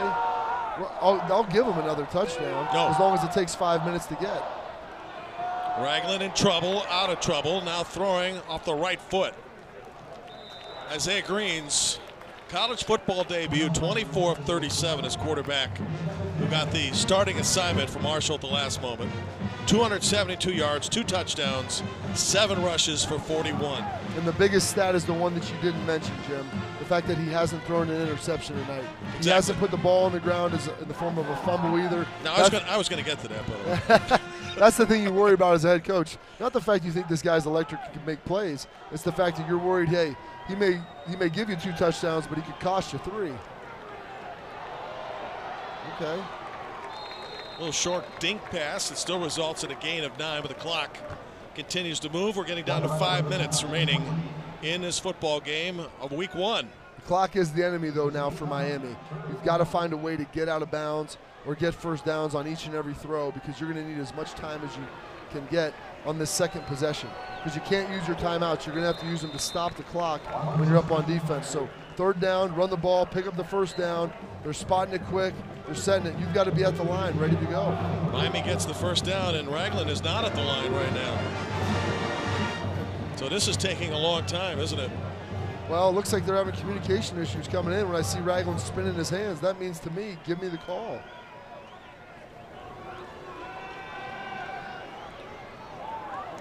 You got to get out of bounds. That's a mistake right there. Yep. That's something that you cannot make. By the way, kudos to a couple of defensive players in this game. 10 tackles in the secondary. And Chase Hancock from the linebacker position's got 10 as well.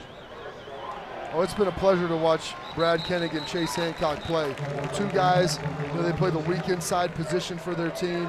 Leaders, guys who are 5th-year seniors that have grinded through the program, understand what it means to play there. They've been through some ups, they've been through some downs. Those guys are going to fight to the very bitter end.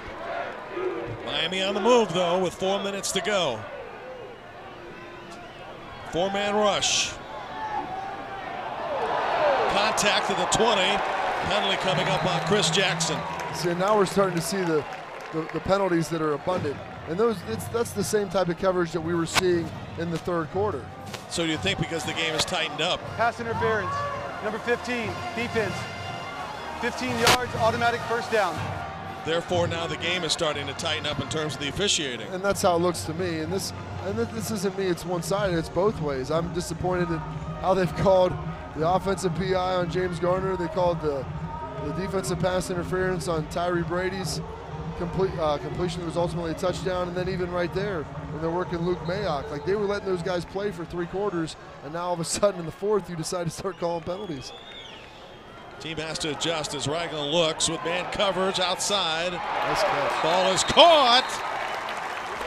James Gardner to the 3-yard line. 1st and goal. That is a heck of a play right there by James Gardner, and a nice ball. A little bit far outside for Gus Ragland, but when you have a guy with his length and James Gardner, he can come down and make it for you. So Miami now on the move and quickly. 1st and goal, and I think this play is going to be under review. The ruling on the field is a completed pass. The play is under further review. Let's take a look at this. Catches, foot's down, unless it bobbles late. That's a completion, sir. Can't tell from this angle whether he had possession or not. He keeps it. It looks like it rolls through. I don't see any rocking between his legs when he hits the ground.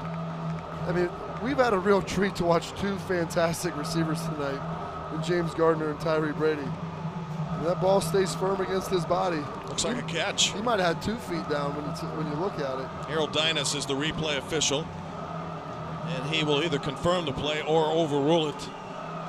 The replays we show you are the same replays that the officials up in the booth have. We also have a medical observer that represents both teams in case there are health issues with any of the players that have been undocumented on the field. After review, the ruling on the field is confirmed. It's a catch. 1st down. I think some of those folks that headed to the stands might want to reverse field. Absolutely. These guys, when you have receivers like this, you're never out of the game. If Miami can score here in the next probably 30 seconds, and they can get a 3 and out, they have a very realistic chance of putting another touchdown on the board. You think about the goal line stand that Marshall had in this game that cost Miami 7, which could loom as the difference in this game. Ragland on 1st and goal, releases, touchdown, Kenny Young. It's a great job right there. Great call by Chuck Martin. You know Marshall's going to be playing man down here on the goal line. You have your back in the backfield who's going to be guarded by a linebacker. You slip him to the flat. You see him right there. Chuck Martin trying to figure out, do the calculations in his head. The former accountant. You know he's on this. How much time it's going to take. We see Kenny Young slide out here. They had 2 receivers outside that run in breaking routes. And there's a slew of herd defenders all piled up. Because when you run guys in like that in man, there's always going to be a big pile. Sam Sloman, now 4 of 4. On a drive that lasted less than 2 minutes. 7 plays, 75 yards. So here's the situation, 3.5 left. 3 timeouts on both sides. That matters most to Miami right now as you take a look at the touchdown throw and the fine catch by Young. Unlike the NFL, there is no 2-minute timeout or 2-minute warning. I only bring that up because of a lot of fans watch both college and the pros. Miami wouldn't mind an extra timeout, but still has 3 in the bank. Still have 3 in the bank. And here's what you want to do. You want to try to put Marshall in a situation where they're facing a 3rd and 8, 3rd and 7. And they have to decide, are we just going to run it and concede to force you burn the last timeout, or do they try to get it? And in the midst of doing that, throw an incompletion. And then you'll be able to take that next time out with you. But if Marshall gets a 3 and out here and uses all 3 timeouts, they should be able to get the ball back with more than 3 minutes to go. Yeah. And if you're Marshall on offense, are you going to start to float Green out of that pocket and maybe allow his athleticism to pick up a big gain for you? You do, but you have to tell him, whatever you do, don't throw the football.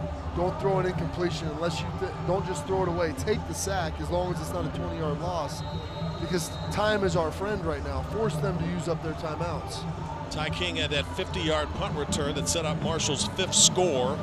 He is back deep along with Keon Davis. Neither have had, just one actually, kickoff return the entire game. They're going to have a chance at a second. No. Into the end zone. Oh, no. Oh, my gosh. Oh, my. Oh, my. Oh, They're going to get the ball. They're going to rule them down at the 2-yard line. Well, they may be spotting it. They may review this because you can't. That would have been a fumble, which you could have advanced. I was thinking it was a muff. But, oh my goodness, this is why you force teams to play the whole game. The ruling on the field is the runner's forward progress was stopped in the field of play. First down, Marshall. Wow, that's huge, and that's a surprise. And Keon Davis, I can only imagine what was going through his mind as Tyler King was trying to run by him. Probably wanted to tackle him in the end zone. Let me tackle you in the end zone, buddy. Wow. Oh, goodness. Oh, Doc Holliday, you wonder why coaches don't have any hair or go gray really fast or all have heart problems. It's because of watching plays like that. A guy that's played great for you all night, and Tyler King, and then he goes and makes a play like that. Marshall still has a 7-point lead, but now suddenly the Herd are in trouble. Oh, goodness. This is a situation you don't want your redshirt freshman quarterback to be in. And that's exactly what Isaiah Green is in. They'll run the ball on first down. Keon Davis, nothing there. Tyler King making a huge mistake in this game. Will it cost Marshall as Miami uses the first of its 3 timeouts? So now if you're Marshall, you're facing a 2nd and 10. Probably going to run the football again. And then you're looking at a 3rd and 10. Why not throw it on 2nd down? The one time that you would throw the ball here, I like it if you're just going to stand up and throw it to the boundary. Right. Stand up and have a quick pass, a hitch, something like that. Even if you just pick 3 or 4 yards up, it'll give you a little breathing room. And it's something that typically teams are in more of a run defense on 2nd down. You go to 3rd, they're going to be prepared to play pass, and it doesn't matter. We'll give you 7 or 8 yards. If it's 3rd and 10, we're still forcing you to punt. This would be a great opportunity right here. But then again, you're hoping that your redshirt freshman quarterback makes the right read. This is an experienced and veteran Miami secondary. They can pretend like they're bailing out of there and then sit and make you pay. See what kind of faith the new offensive coordinator, Tim Cramsey, has in his young quarterback. You got Cody Mitchell in at tight end. It looks like they are hanging here. They might try to throw this ball. We'll set a man in motion. Davis will run and didn't get the first down, but did pick up some sizable yardage to the 8. We'll leave them now with a 3rd and 4. Miami uses the 2nd of its 3 timeouts. That'll set up a big 3rd down play for both teams. So I like what they did right there. They brought Obi Oyalo in motion to help try to distract the linebacker, something that Miami's done a ton of. Then they give it to Davis, let him get downhill. And now you're in a 3rd and manageable situation. It's not 3rd and 9 where your quarterback's standing in the end zone. Now it's a situation where, hey, we could run it, conceivably pick this up. And now you're forcing this Miami RedHawk defense to defend both the running game with the running back, your quarterback run with Isaiah Green, maybe some play action, getting him out of the pocket. There's a lot of things you can do right here. But you know what? Hey, even if we don't get it, we don't have to throw the ball, but we have a lot of options available to us to force Miami to use their last timeout. Yes. Should we not pick this up? Need to get 4 with 3:14 left. Playing man across the board. Once again, sending a man in motion. He stuffed it. Not going to be enough. Miami uses its final timeout. The big question is they have 3 minutes. I don't mind. I know you want to try to get in the end zone. I don't want to get in the end zone with too much time left on the clock. To give Green a chance to win it at the end, right? They're probably going to get the ball at the 45-yard line, maybe the 40, and have between 55 and 60 yards. Now, they don't have any timeouts, but in college football, with the way the clock stops on first down, that's an eternity. Kind of a shame you have to think like that. All you want to do is get a tying score and not even have to worry about what your defense does. Well, because your defense then all of a sudden is changing from, hey, stop the run, don't give them a first down, to playing 2-minute defense. Gus Ragland has a perfect record when not throwing a pick. 9-0. We'll see if he can take that to 10-0 tonight. I do like what Doc Holliday did there.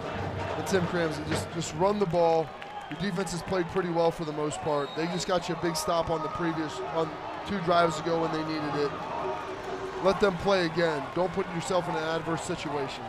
Robert Lefevre from the goal line. High end over end, fair catch being called back at the 42 by Kenny Young.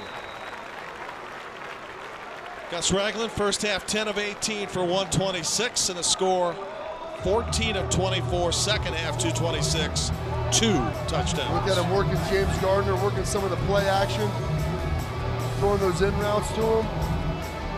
Running that play action, he looks really fluid when he's doing that. Puts some nice balls on the money to the perimeter. And then you see some of the big plays, Jack Sorensen over the middle. And a nice one there for a score on the edge to Mr. Kenny Young. 4 receivers set for Miami. Ragland steps up. Gonna throw off the back foot. Could have run that one too, I think. That's amazing. Gus Ragland, he knows not to take a sack. He escapes and eludes pressure. I think he could have ran that and picked up 15 yards. Coverage, and that's the thing you have to worry about. When you bring pressure and you play man against a running quarterback, it's something that Miami's faced today, is if he breaks that pressure, there's nobody that has their eyes back to him that can come up and make a tackle. Now this is 4-down territory with Miami out of timeouts. So we're to second down, 2:56 left. Opening game between Conference USA and the MAC. As good as last year, which came down to the final minutes.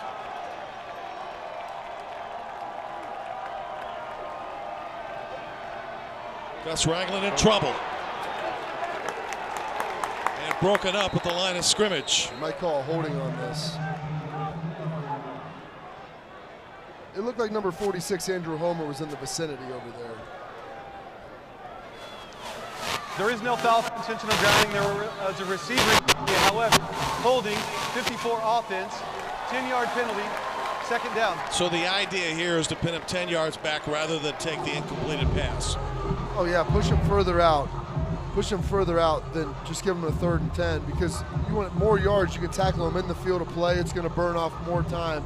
I'm trying to move this team further away from the end zone. Only time I would decline it is if it was a 3rd going to a 4th down. I'm going to give you one shot and try to stop you. Instead of a 2nd to a 3rd, which is the case here. Yes.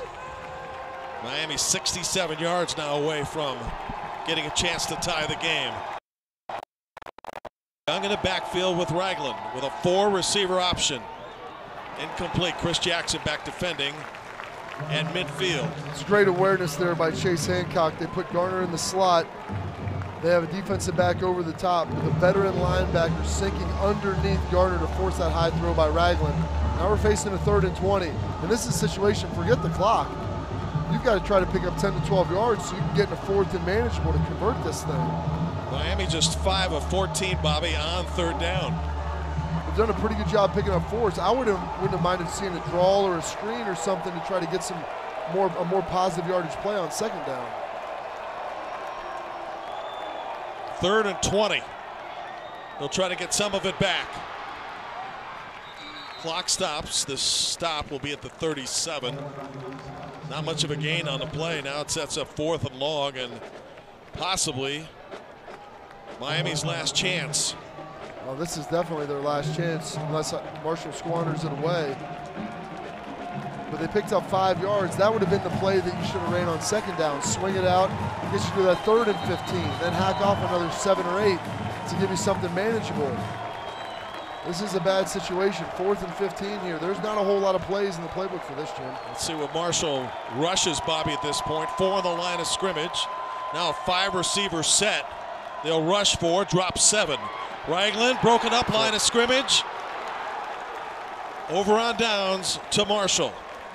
One of the things you notice there is the relentless pass rush of Marshall. They weren't bringing pressure really after 1st down. They were able to get pressure with their 4 down guys. You know what? I like the call because a lot of times you drop people back and there's space in the middle to throw a pass. Absolutely. They mugged up there. They confused the offensive line a little bit. The offensive line had to play a little more passive than probably what they wanted until they could determine who was coming. And by that point, they'd collapsed the pocket on Gus Ragland, and that was a big key, collapsing the pocket, not letting him escape to the outside or crease through there where you get him in a scramble situation. 94, Channing Hames has had a solid game tonight, putting some pressure on Gus Ragland at the moment that the Herd needed it the most. 1 1st down and it's over. Don't look for anything creative of Marshall here. If they do anything but run the ball, and that's what Doc, we're probably bringing him over to talk about it. two hands on the football. Well, and you know, a lot of ways, Tyler King's got to be feeling so much better right now because of his decision to run out of an end zone on a kick and then be down to the 2, and suddenly Miami has new life, and now Marshall's 2:22 away from saving the game for him and starting the season 1-0. Hey, if I'm Tyler King, I'm finding my defensive guys, and I'm taking care of them after the game somehow. They bailed him out big time, because if not, he's going to get yelled at in films. But I'd much rather get yelled at in the win you can than take get it, yelled at in the loss. Oh, yeah. When people ain't look at it, you can handle a physical mistake, a dropped pass, this or that, but when you make a choice, a selfish choice to bring it out like that, oh goodness, the coaches are going to be all over you. No timeouts remaining for Miami.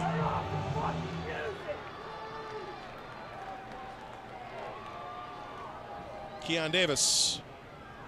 RedHawks will try to strip. Clock gets reset to 40. And Marshall will use every second. Last year the final was 31-26. And unless something very unlikely happens, 35-28 again, a one-score finish will be the end to this one. And Marshall will make it 10 of 11 wins over the last decade plus against Miami. Well, last year Miami outplayed Marshall outside of the kickoff returns and interception returns for touchdowns. Today it was back and forth. Marshall was able to move the ball at times, get stops at times. There were times where Miami moved the ball really well and got stops really well. The difference was the King punt return, where he took it all the way down to the 5-yard line and then almost gave it back on the other end. Yep. But that was the difference in this game that set up that go-ahead score. You can smile now, young lady. Yeah, she's tired. It's been a long day for everybody. The fans, the players, the production crew, all the Warriors out here today. All the Herd faithful are still here locked in. They're ready for a night in Oxford after this. Yes. Marshall should use a timeout here. Run it all the way down, call the timeout.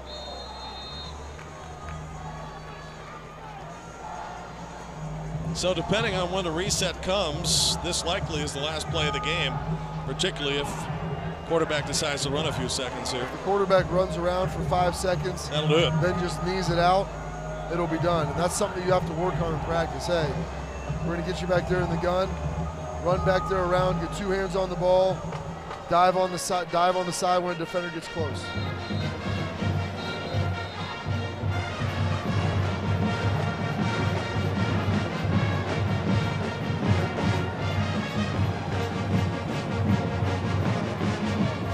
Well, in the game, plus the rain delays, it took roughly 6 hours. We're about to put a cap on this.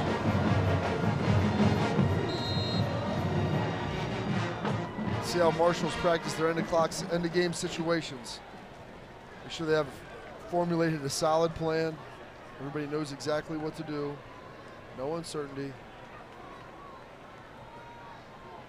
Good snap. Quarterback keep. Get down. That should do it. Get down. Why are you taking a hit, Isaiah? Get to the ground, son. Like, don't let that guy come in with a tomahawk and chop that ball out. You slide it out, man. So Marshall begins the 2018 season with a win on the road, and Miami drops its opener on homecoming, the final decided by 7 points. What are our takeaways today? Takeaways that both of these teams, I think, have elite receivers. They both, I think, realize what type of quarterback they have. Miami knew they had Gus Ragland. I believe Marshall found out a lot about Isaiah Green. And both of these teams are able to play and make big plays at times. But each one of them, if you look at it, there were times where their offense sputtered mightily, and it took Miami a little bit of a time to get into a rhythm. And Chuck Martin's going to have to figure out how to have a faster start against the Bearcats team that's been giving the UCLA Bruins all they could handle tonight. So for analyst Bobby Carpenter, I'm Jim Barber. That's it from Yager Stadium in Oxford, Ohio. The second year in a row, Marshall gets the lead early and hangs on. Final score tonight, 35-28. Thundering Herd. All games airing in the ESPN networks are streaming live and archived on the ESPN app. This has been a presentation of ESPN.